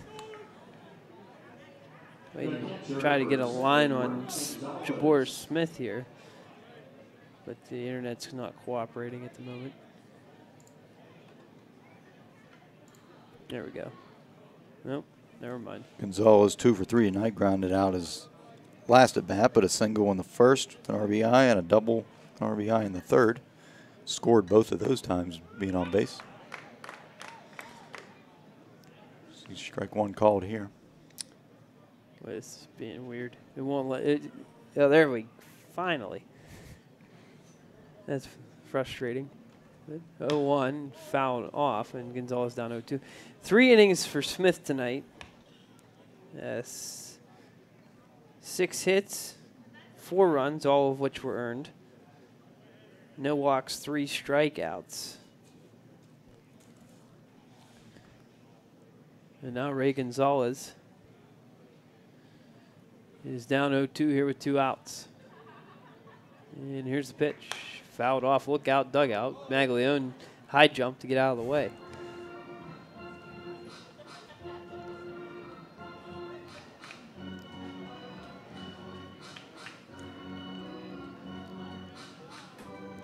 Really hard to put many of these runs on the Lafayette pitchers. I mean, obviously, give up 13 runs, but just 2 walks, no errors. So the hits are just falling in for the Blue Sox. I would say, although they have been hitting them hard. I was going to say, not to for a certain extent, you got to put it on hitters because they're giving up lasers, or the pitchers, I should say. Yeah, the hitters are hitting lasers. Lafayette, I guess, is the point. I was saying they're not really shooting themselves in the foot in terms of making dumb mistakes on defense or walking guys. Or yeah, they really haven't had an opportunity. Not a very common thing to see 13 runs on 14 hits and no defensive miscues, really. 2-2 here from Markley. Oh, swing and a miss. Nice curveball. And that'll end the inning. First time tonight the Blue Sox go down in order They enjoy a 13-0 lead as we go to the bottom of the 5th.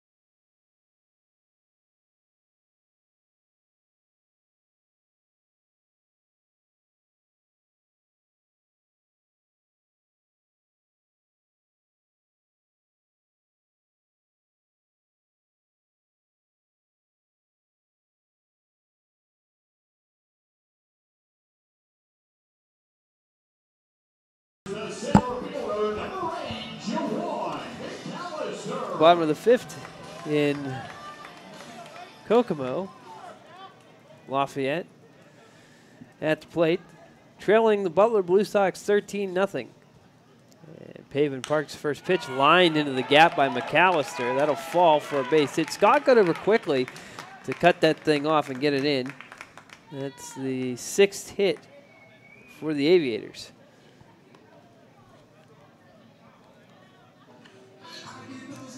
Bring in Nick Schrader, second baseman. Struck out his first appearance back in at the plate back in the 2nd inning.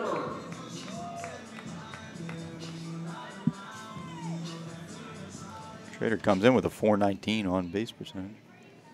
Appeared in 22 games for Lafayette this summer. 14 RBIs, 15 runs, 12 hits. Takes one outside.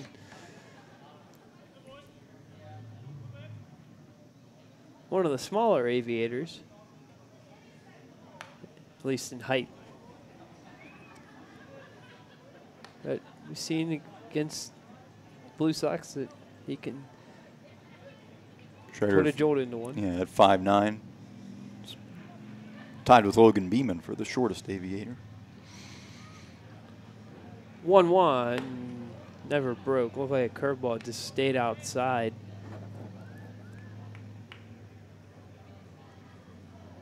BlueSox have just one. Stefan Marcanjas, listed as 5'7". Yeah, but he hit a towering homer out of here. 3-1 count now. In the 1st inning, 3-run bomb. Schrader's had a pair on the season.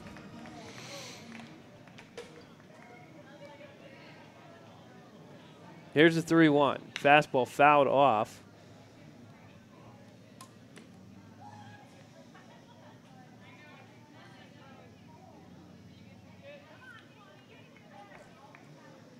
This has got to be tough for Lafayette. I mean, Brent McNeil, you get all, you're all hyped up playing in the championship, and then just have the water turned on you. Broken bat pop up right to first base. Webb is playing first base, and he almost tagged out McAllister, but it will get the out here. So Webb's into the ball game. Ferguson is, unless he's at third base. No, he's not. He's done for the night. Yeah, Webb and McAllister both looked up there. I think they were distracted by the broken bat of Schrader, which went flying up in the similar area, and McAllister kind of just froze rather than running back to first base right away, like he probably should have. Shield at the plate. But was able to beat Webb's tag. 1-0, line drive. That will get down in front of Murphy for a base hit. Lafayette certainly getting hits here tonight, but just haven't strung them together.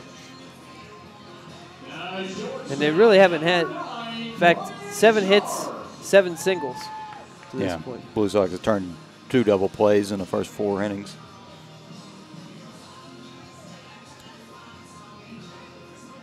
And extra base hit wise for Butler tonight, they have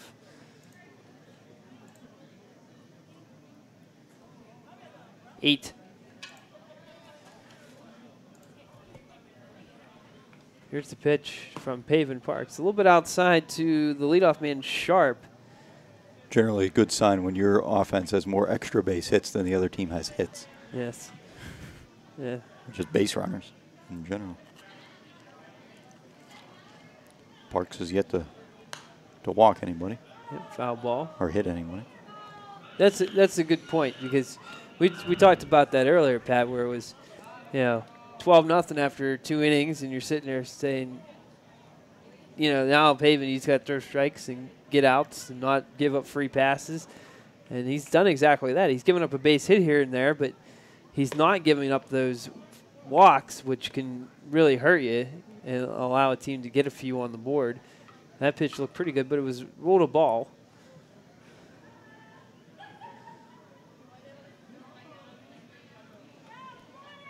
Oh, 2-1. Check swing. They will appeal to the guy in the middle of the infield who's going to say no swing 99 times out of 100. Three-man crew, I guess, is better than occasional regular season game where you'll see them appeal to the umpire at first base for a left-handed batter. Yeah.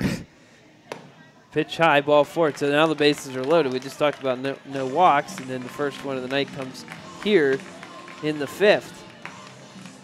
But it's kind of interesting in college baseball. They have the third base umpire go into the middle of the infield. So anybody who's hitting on the right side, if you ask for a check swing with guys on base, they're most likely not going to. So that fault puts more onus on the home plate umpire. Here's Corey Heffron. He did ground into a double play in the first inning and popped out to Kirkpatrick to end the 3rd. He takes a called strike.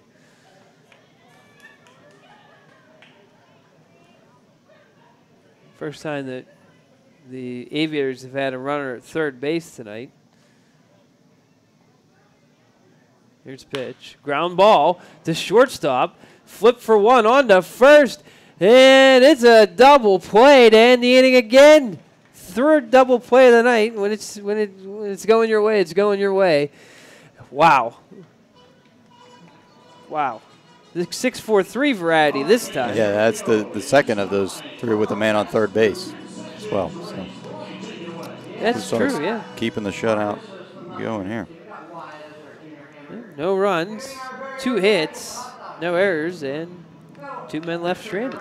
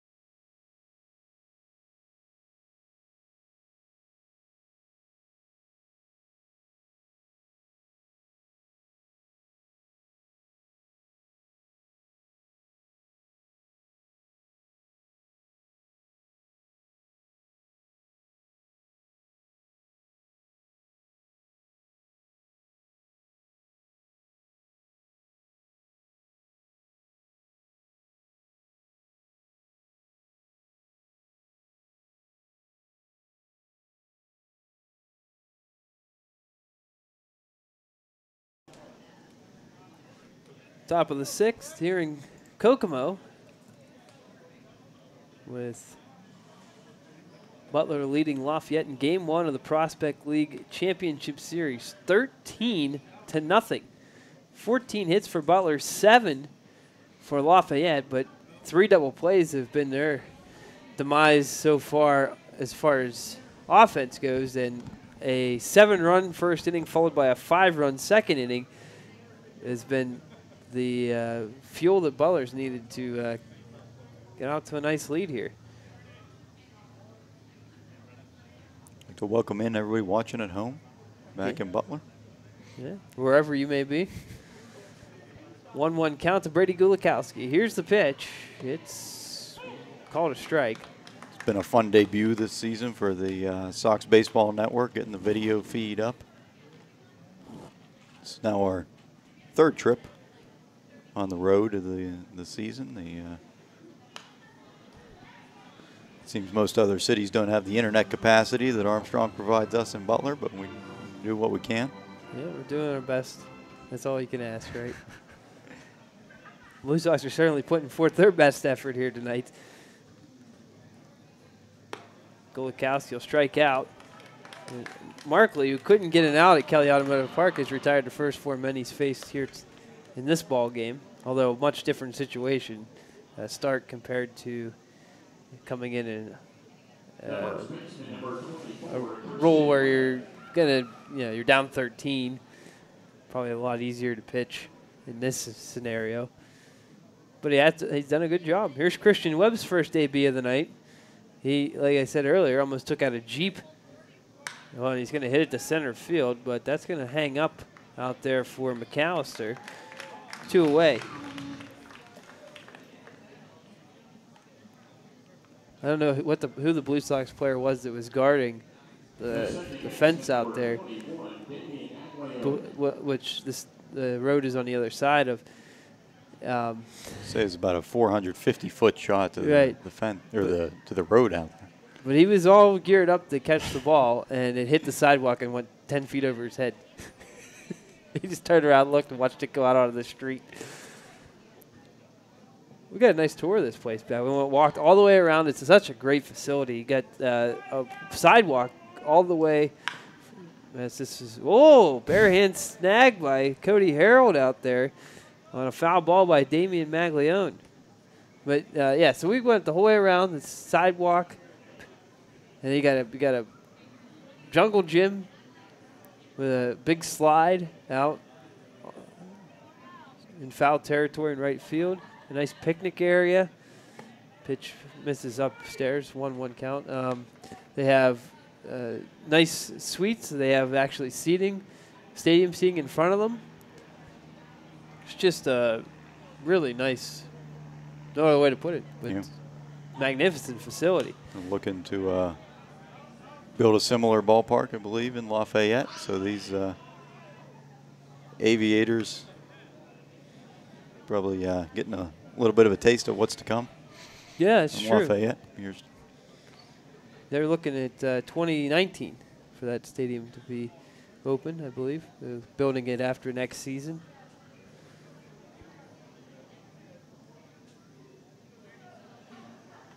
Markley's 1-2 to Maglione. Hard hit foul over to the Sox bullpen. Jamie Switalski couldn't glove it. And now he's throwing his glove down in anger. That's hilarious. 5, and now he throws. He tried to, I think that's Mark Gross he tried to hit there. It can get boring down there in the bullpen when your starter's throwing a shutout. Maglione pops one straight up.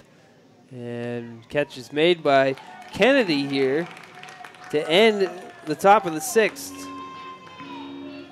Markley's retired 6 in a row since coming into the ball game, but Blue Sox have a 13-0 lead as we head to the bottom half of the 6th inning.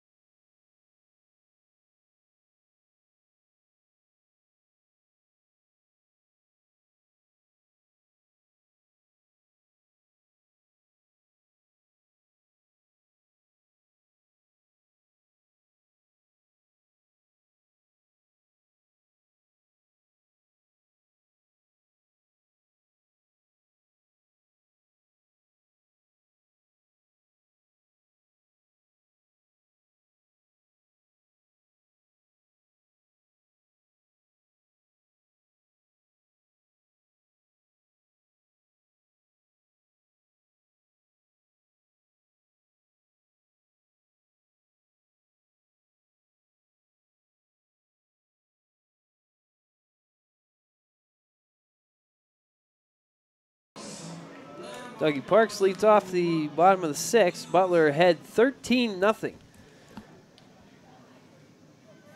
Parks 0 for 2. And first pitch will go off Gonzalez's mitt to the backstop.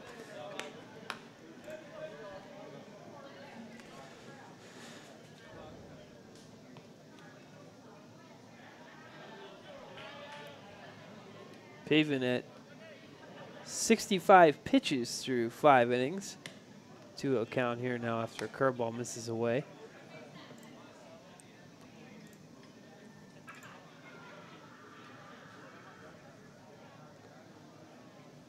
Fastball, low. Now it's 3-0.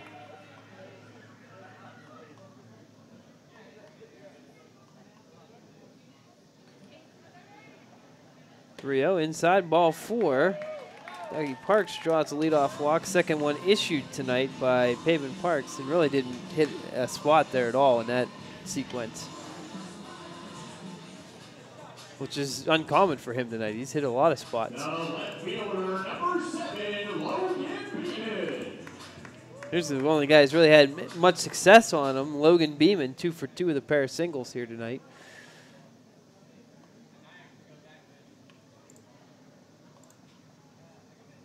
Here's a pitch, fastball, chopped to second. Maglione on to second for 1.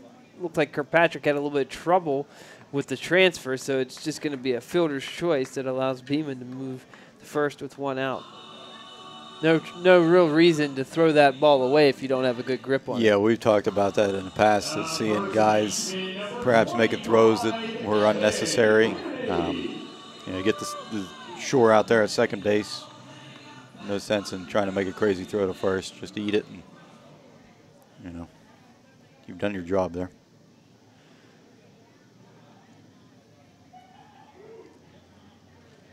Pitch misses away. Kennedy, game 2 of the Prospect League Championship Series shifts to Butler Saturday night, 7:05. And if you don't have any tickets for that game yet, I suggest putting in an order here in short order, because they're going fast. They are selling well. Visit the ButlerBlueSox.net. You can buy them on there. Call the office. 1-0, pitch misses. 4-ball. Kennedy singled in the 4th inning. Flew out to Tanner Murphy in the 2nd. Some playoff baseball in Butler in 2014 for 1 game. But the crowd the other day, 608 people, and every single one of them was in good spirits. They were into the game. They were loud. They were supporting the team. Here's a double play opportunity. Kirkpatrick steps on the bag for 1 on to first. 6-3 double play. And the Blue Sox are rolling them up here tonight. 4th double play in this ball game. Wow. So on to the 7th with the Blue Sox out ahead 13-0.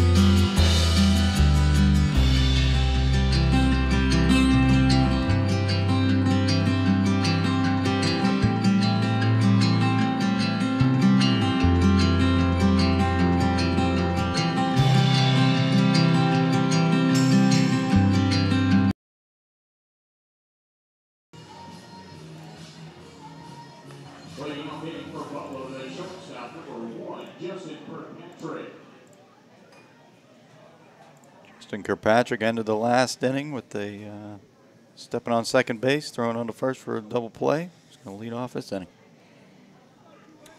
He's had a good night. As you could say that about everybody that's in a Blue Sox uniform. Fly ball to center field. McAllister drifting in, makes the catch for the first out here. 8 Blue Sox in a row that have been retired. Yeah, after having 6 in a row reach base in the first, and then 6 out of 7 in the second inning. I guess if you're going to pick one or the other, you take it how the Blue Sox have had it. You get all your hits at once, get those runs in. Or you look at the Aviators, 7 hits and still haven't got a man across. Here's the 0-1. Mercanja chops it foul down the third base line. He's down 0-2. Conjure with the Blue Sox big home run, 3-run homer of the first inning to put them up 7-0. 3 RBIs on that one. Slow curveball grounded to third. Parks has it. The throw across will retire Mercanja for the second out. Bringing up Tanner Murphy. Bat for the 5th time tonight. He's 1 for 3 to this point. Walked and scored in the first, doubled in the first as well. Then grounded out the first in the second, and 5-3 put out in the fourth. Alex Stobert, probable for the next game on Saturday. Not sure who Lafayette will throw, but we have a suspicion it might be Brad Depperman. There's a line drive over the head of an outstretched Sharp into center field, and that ends Markley's streak at 8, a 2-out single here. Yeah, it seems a lot of the discussion we've had, a lot of strategizing. Strategery. That's right. Goes into these games, but it almost would appear that you would want your best starting pitcher to go in game number 2. Obviously, you'd either be facing elimination or trying to close it out. And so if it is, in fact, Depperman, that's Lafayette would have their best pitcher. Set the all-time Prospect League strikeout record with 108 this year. Shattered it, in fact. He's 20 more than the second-place guy who played way back in 2009. Foul ball by Pavin Parks. He's at 1-1 count. Looking to break an 0-for-4 here tonight and get on base and make it a complete 9.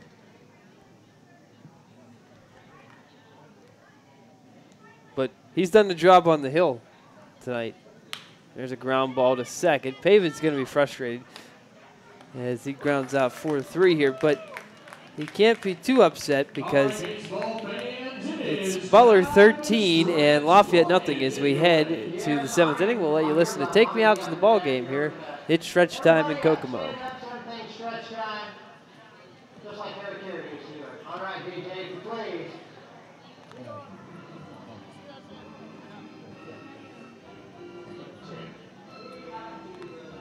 Oh, yeah.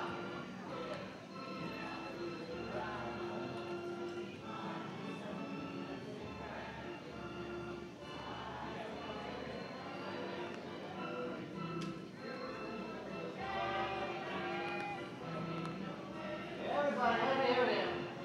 1, 2, 3. Let's get some runs. What do you say, Aviators fans? Here we go.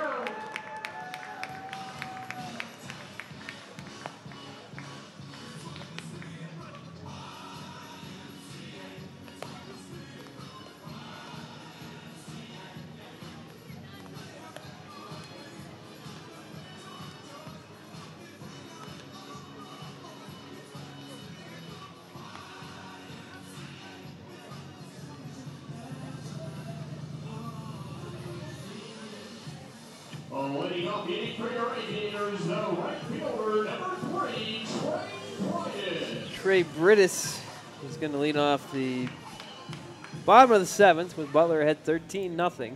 Pavin Parks, number 13 on the hill for the Blue Sox. Gets a called strike here. 15 hits for Butler, 7 for Lafayette. We're grounded into 4 double plays here tonight. Swing and a miss way behind the fastball.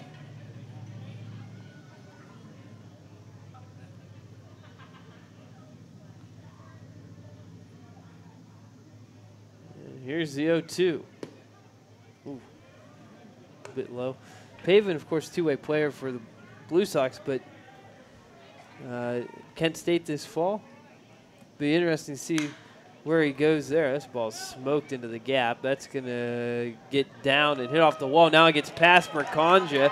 Around second and heading for third is Brittis, and he'll be there with a stand-up triple. Yeah, Marcandre, I think, got a little too close to that one. Probably hit the wall a little harder than he expected. Took a really good bounce off of that padded wall out there. Not something you're used to seeing in Butler with not quite a chain link fence, but it absorbed the blow a little better than that did. That bounced like it was off a hockey board. Yeah, and with the turf, fast turf here in Kokomo, it took off. Good thing Calvin was close to get that ball in, or that would have been an inside the park home run. Easily. He called strike here to McAllister, or actually swinging strike, I beg your pardon. But as I was saying about Pavin, he has a chance probably to do both at Kent State. But the way he pitches, man, I could see him definitely being a guy that they could use, whether it be in a starter's role or out of the bullpen, because we've seen him do both effectively here this year. 1-1 count, pitch is a called strike. McAllister from Longwood University, a junior from Philadelphia, swings and misses for strike 3, 1 away here in the bottom of the 7th.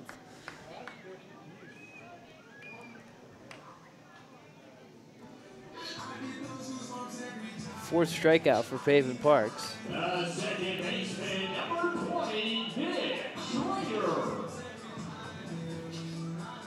Now it's Schrader's turn. 0 for 2 tonight.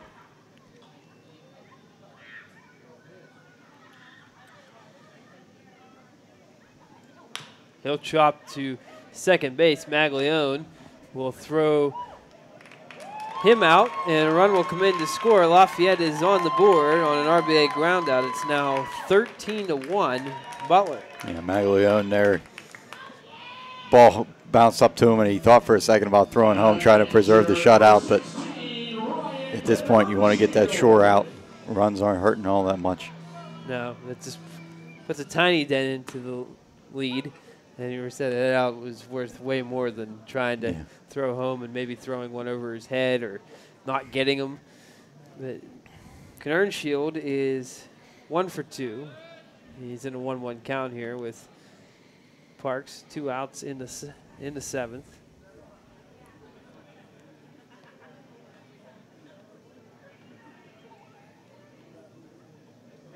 Here's the pitch. 1-1. Whoa. Way wide.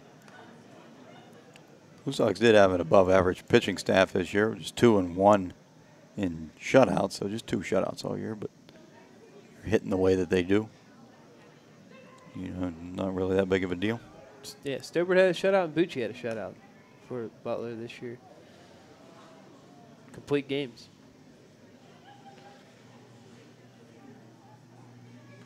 Three 3-1 count here. Pitch is in there for a strike.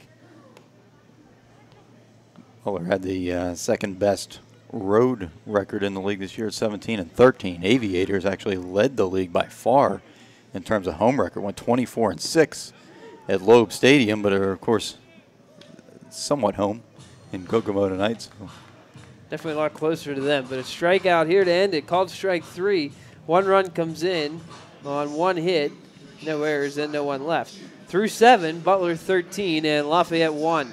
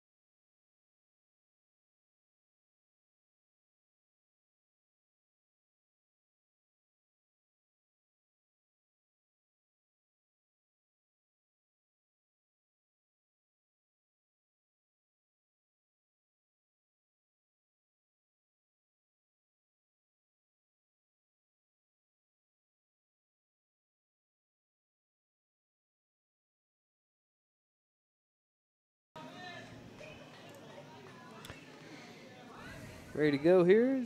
Top of the 8th. Calvin Scott at the plate against Sean Markley. 3 scoreless innings since coming in the 5th. Oof. That curveball disappears on you there. And Scott swings through it for the first strike. If he hangs one of those, it's not going to be pretty. Here's the 0-1. He tries it again. That dips below the knees. I have a feeling in that game last Saturday, he was hanging a few of those curveballs because he wasn't fooling anybody in that game. 1-2 inside on a breaker.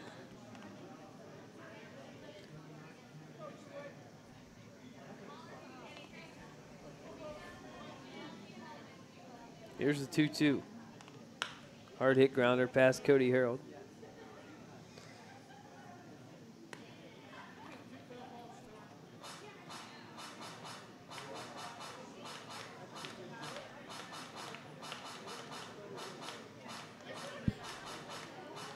Nobody warming in the Blue Sox bullpen, so I'd imagine Pavin will probably come out for the 8th. Under 100 pitches. Games on Saturday and Sunday. Probably not going to see another appearance this summer. So There was one of those hanging curveballs I was talking about. Scott just missed it. He hit it hard, but foul.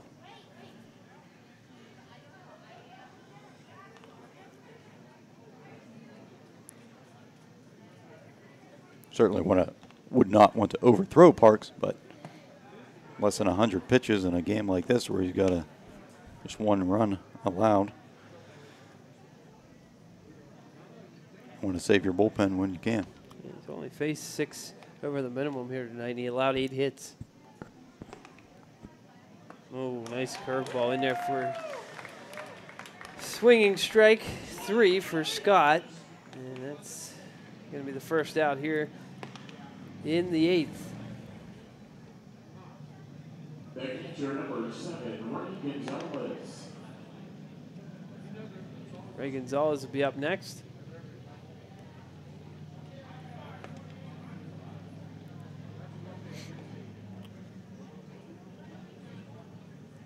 Here's the pitch. Hit right back to it. He makes the catch on the line. The old line out 1 for the second out.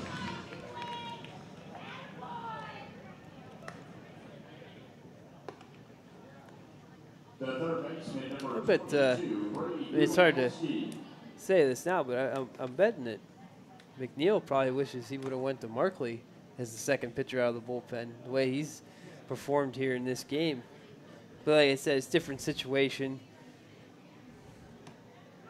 He would have been coming in a 7-0 game at that time, but 13-0 game. He's come in and just carved up here. He's already ahead of Gulikowski 0-2, and here's the pitch. Ground ball off of the glove of Markley. Diving attempt by Schrader, but that gets by both of them, and it'll be a single for Brady Gulikowski. Yeah, Schrader, they're diving to stop the ball from going into the outfield.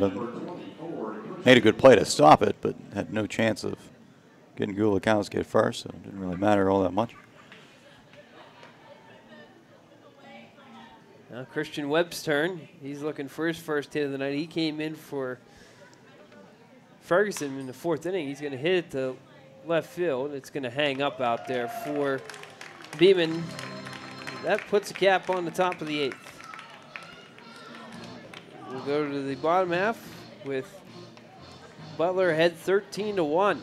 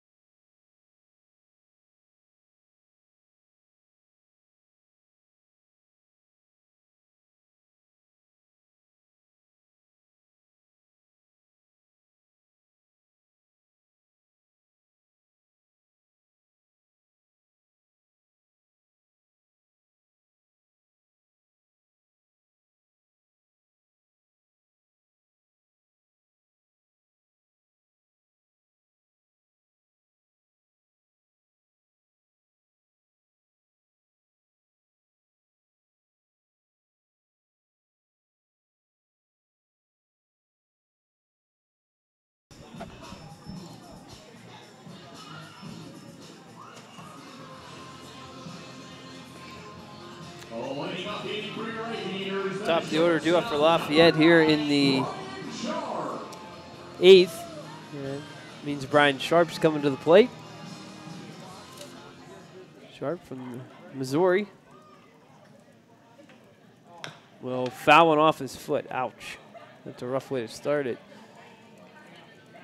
Seen that a few times in this postseason, including Dan Ward from West Virginia ended up injuring his foot so bad that he couldn't play in game 2 until he pinch hit, of course, in the 9th and smashed one off the fence in about, I think it traveled at an exit velocity of 200 mile an hour. Still working on fixing that hole in the fence. But thankfully, his run was stranded at third by Wyatt Doherty, and the Blue Sox got out of Dodge with a 6-5 win. That's why we're here tonight, leading 13-1 in the bottom of the 8th inning. Just after 9 o'clock. Here's the pitch. That's a called strike 3 for the first out. Nice pitch from Pavin. Just brought that curveball in and deposited it right at the knees. And yeah, as you mentioned, just about 2 hours into this ball game. Started at 7:05 in Indiana, which is in fact on the in the Eastern Time Zone. Pinch hitter here, Noah McGowan. Fairly quick ball game for seeing 13 runs scored. That's what happens when you score them all in 1 inning or 2 innings. Yeah. Blue Sox put up 7 in the first, 5 in the second, 1 in the third, and it's been zeros since. Lafayette's 1 run came in the bottom of the 7th. Foul ball. Evens count of 1 apiece with Noah McGowan from Ohio State, a junior, native of Houston, Texas, getting an opportunity here, replacing Corey Heffron, who grounded into 2 double plays tonight. McGowan's been here for about half the season, 23 games he's appeared in.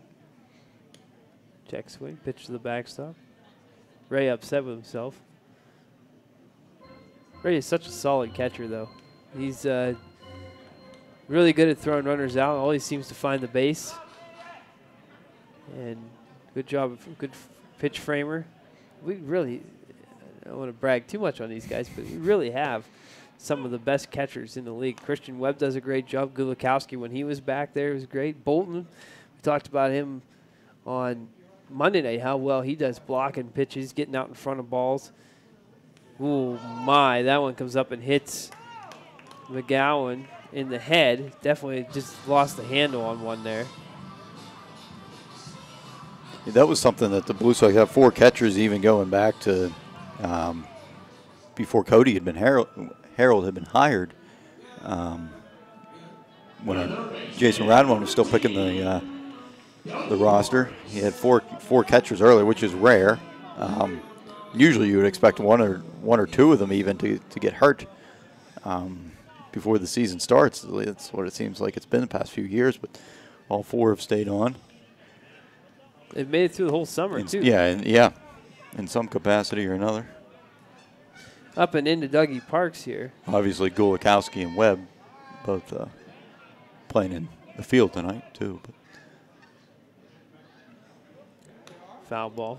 That's another thing. Gulikowski got an opportunity to play third base this summer, some place he played in high school. Webb getting a chance at first base. He can go back to Cal U with a little bit more in his repertoire defensively.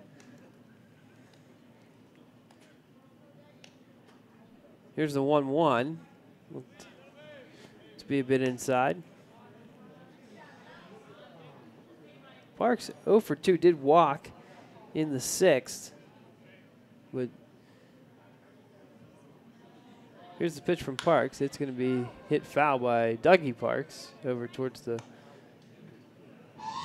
slide. A little bit of everything for people here.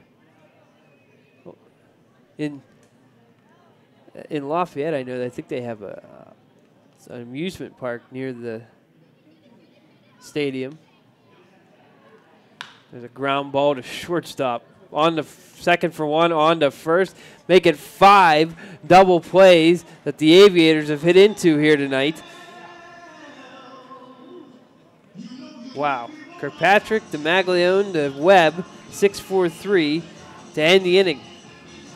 And now we're on to the 9th with Butler ahead 13-1.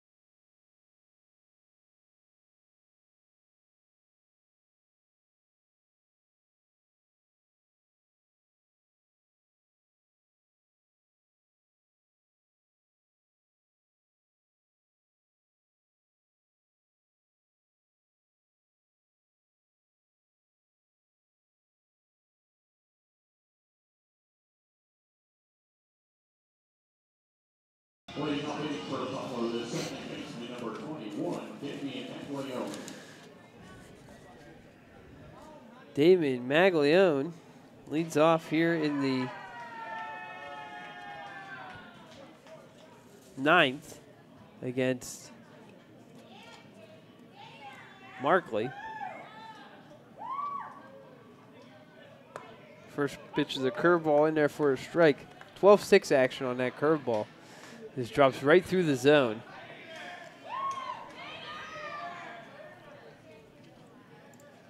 The bullpen has been vacated, so I believe here comes a ball into the stands. Ooh. Nearly hit a guy in the face. Thankfully, he shielded himself. And 0-2 on Damian Maglione.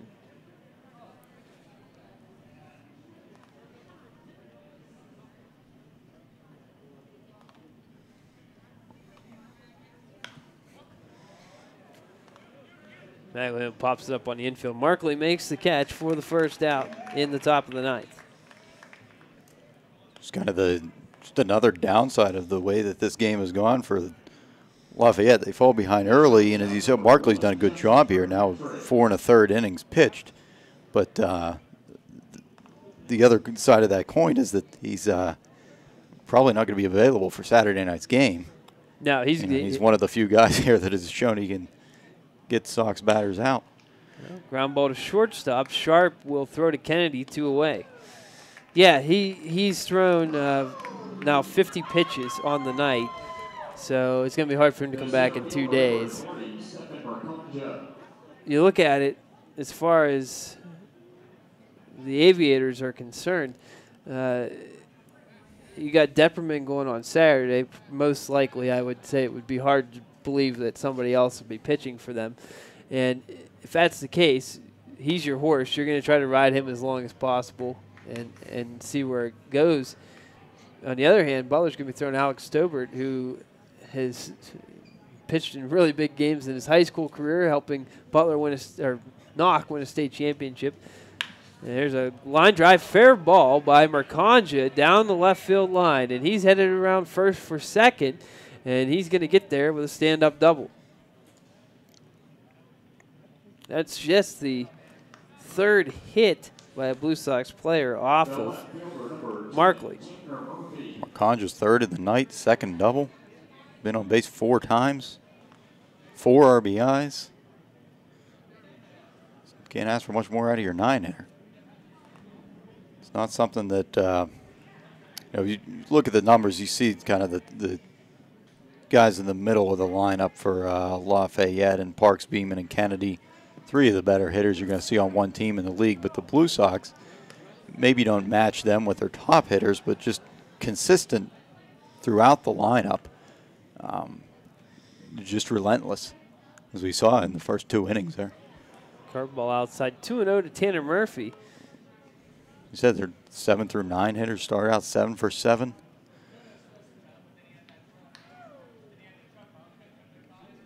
Pavin's on deck. Fastball swing through by Murphy.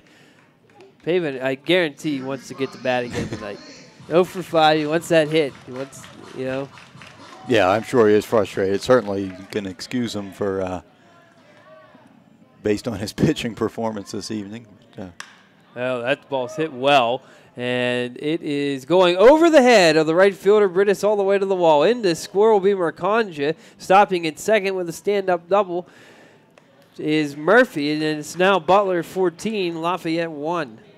And now Pavin will get that chance to hit here.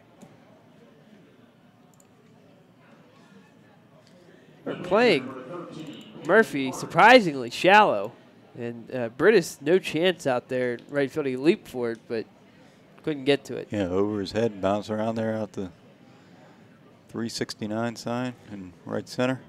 Pavin swings through the first curveball he sees. If he doesn't get a hit here, it's not the end of the world because he pitched a fine ball game here tonight.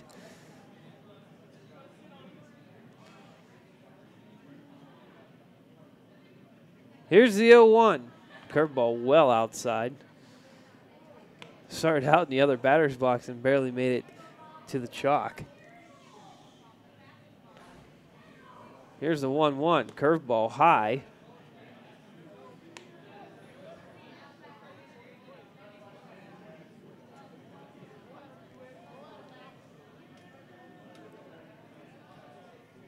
Here's the 2-1.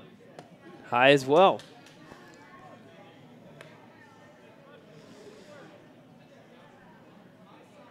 Imagine Pavin's going to be swinging away here 3-1. What do you think?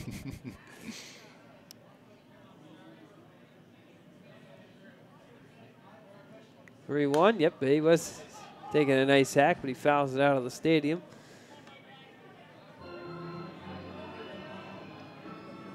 Well, Pat, if things go accordingly in the ninth, looks like we'll get out of here by 10 o'clock, which means we'll probably get back to Butler around 7 a.m., I would say, 6 or 7 a.m. Ball fouled off again by Parks. Off day tomorrow for travel day. Lafayette will be leaving tomorrow morning to make their way to Butler and spend the night at the Days Inn. Yeah, they're leaving here about noon, so they'll get in about 8 o'clock tomorrow night. Get to their rooms, get some rest, and then they're set for game 2 Saturday.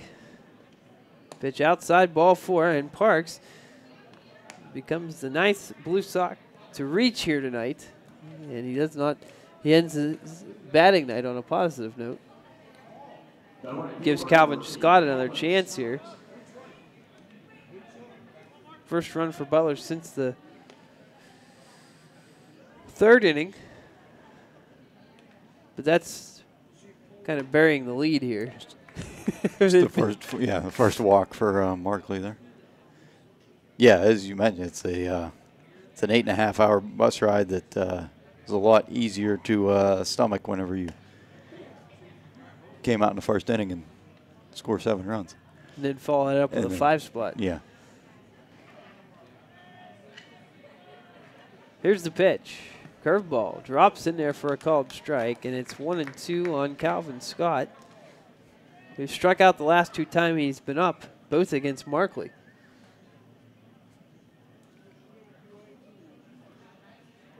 And now bouncer will allow Murphy to move up. Parks stays put. Well, pitch. It's more of a jog for Tanner to get the 3rd there.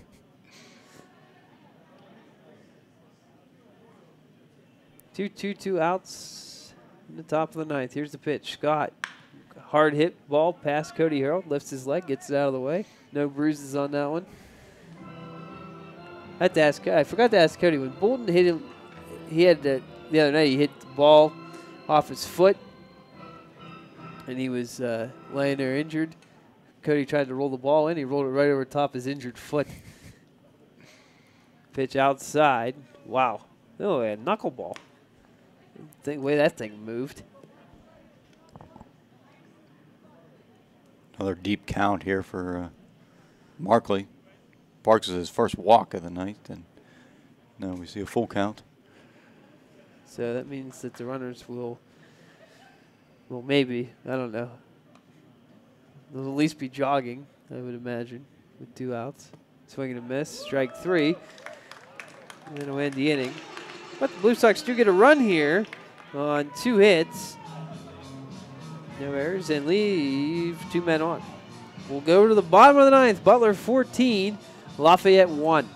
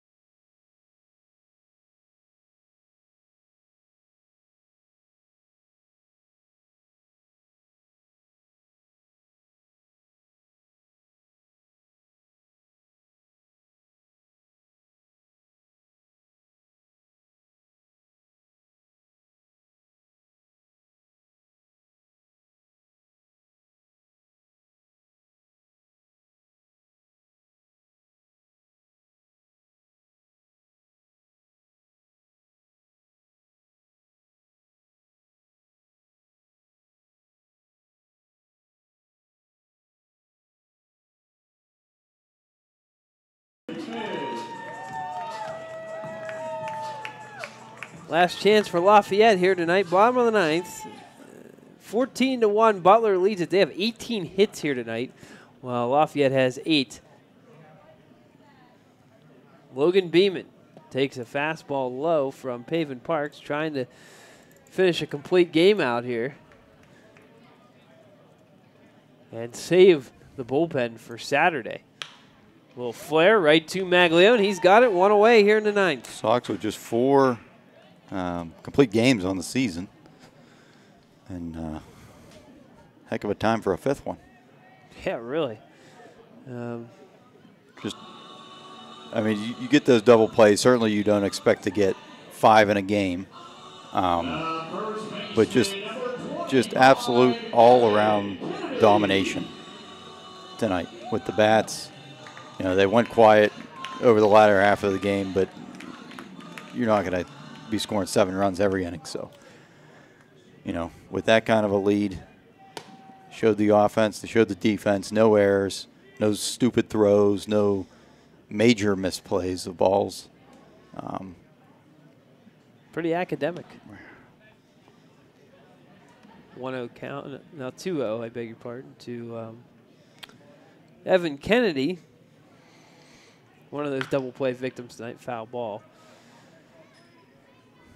The next game, 7:05 Saturday. And get 2 more outs here. We'll have an opportunity to. Don't even say it. All right, swing and a miss. 2-2 now.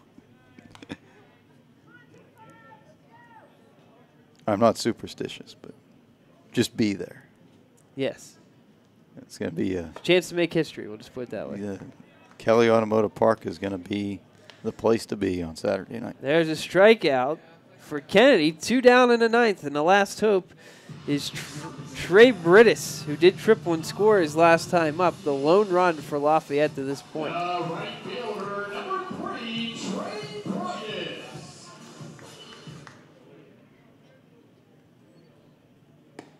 Pitch is in there for a strike. tonight's attendance 175. Most of them are not going to be going home happy here. Swing and a miss. It's 0-2. And the Aviators are down to their final strike here tonight.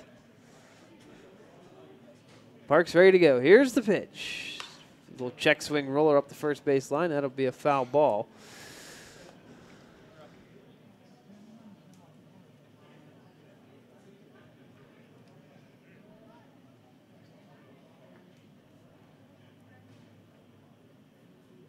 Here's the 0-2 again. Swing and a miss. Strike 3. And that'll do it. A complete game from Pavin Parks. A big night from the bats early on. And that equals a 14-1 victory in Game 1 of the Prospect League Championship Series for the BlueSox here tonight.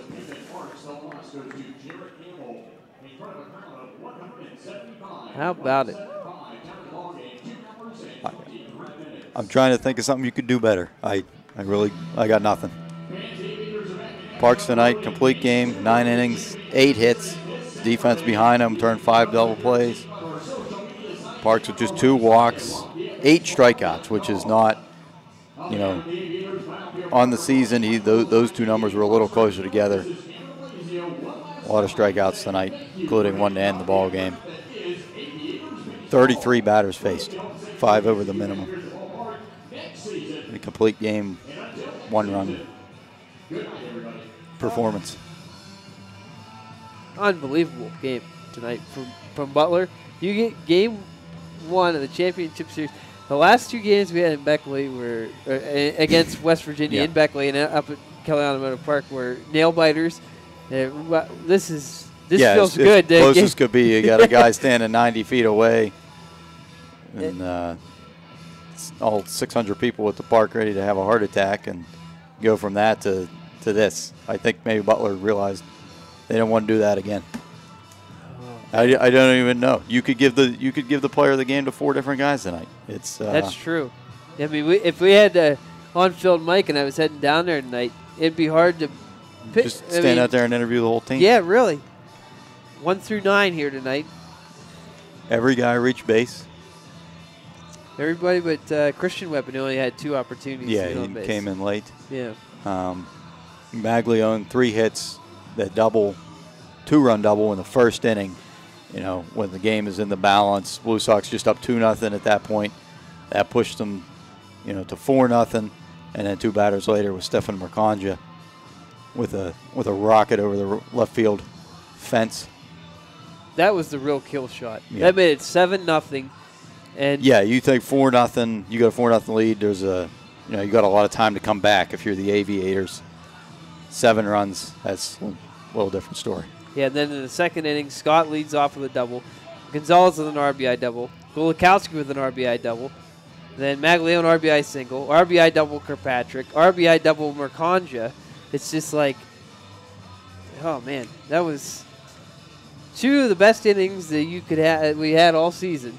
I think the only one better was the 10-run inning in the last game of the season. Yeah. But at this time of year, critical time like this, you're down to the final days of the season and come out and score 12 runs in the first 2 innings. You couldn't ask for anything better. Yeah, not to mention you got, Ben Carew out of the lineup with an injury. You got James Meeker out of the lineup for his ejection the other night. But it's and you still go out there and score all those runs. It's this team is really come together. We said this is only our 3rd trip on the to an away series on the season, but you can recognize instantly how well this team is bonded. They're all very close to one another, just a bunch of brothers fighting and bickering, the whole way on the bus ride, but when they show up, they're all business. They are all business, and they were superb tonight. They run out of adjectives to describe this game. A cornucopia of runs tonight. Yes, and it ends in a 14-1 win. And time of the game tonight, 2 hours and 23 minutes. We'll see if we got a probable for Lafayette in the final box score here before we sign off. We know Alex Stobert will get the ball on Saturday in Butler. And it looks like Beeman is the probable for Lafayette, so that should be a fun game there Saturday. But for tonight, it was all Butler. And we'll leave Kokomo Municipal Stadium ahead 1-0 in a best-of-3 series. And now we'll get back on the bus, watch some movies, and next thing you know, the sun will be up and we'll be back in Butler, Pennsylvania. But for everybody who listened here tonight, we appreciate it, and we'll be right back with you again Saturday, 7:05 first pitch. I'll have Joel Norman and Kellen Gursky with me. Tonight I had Patrick Redditt. This will be his final broadcast of the year. And it's great to have him come with us on these trips. I know you got a lot of work ahead of you the next couple of days before we play ball on Saturday. But so anything you want to say tonight before we head for the bus? Can't wait. Looking forward to it. Hope to see everybody at the ballpark on Saturday. And as do I. It's we hope to see that place packed to the gills and as loud as possible as we get ready for Game 2. Well, I appreciate everybody listening. As I said, this is fun to do, and this has been one of the most fun summers that I've had. And looking forward to the last part of the season here. But thanks. We'll talk to you again on Saturday. Last time, final score here tonight. Butler 14, Lafayette 1. Butler has a 1-0 series lead. We'll talk to you again on Saturday. Have a great couple of days. We'll see you then.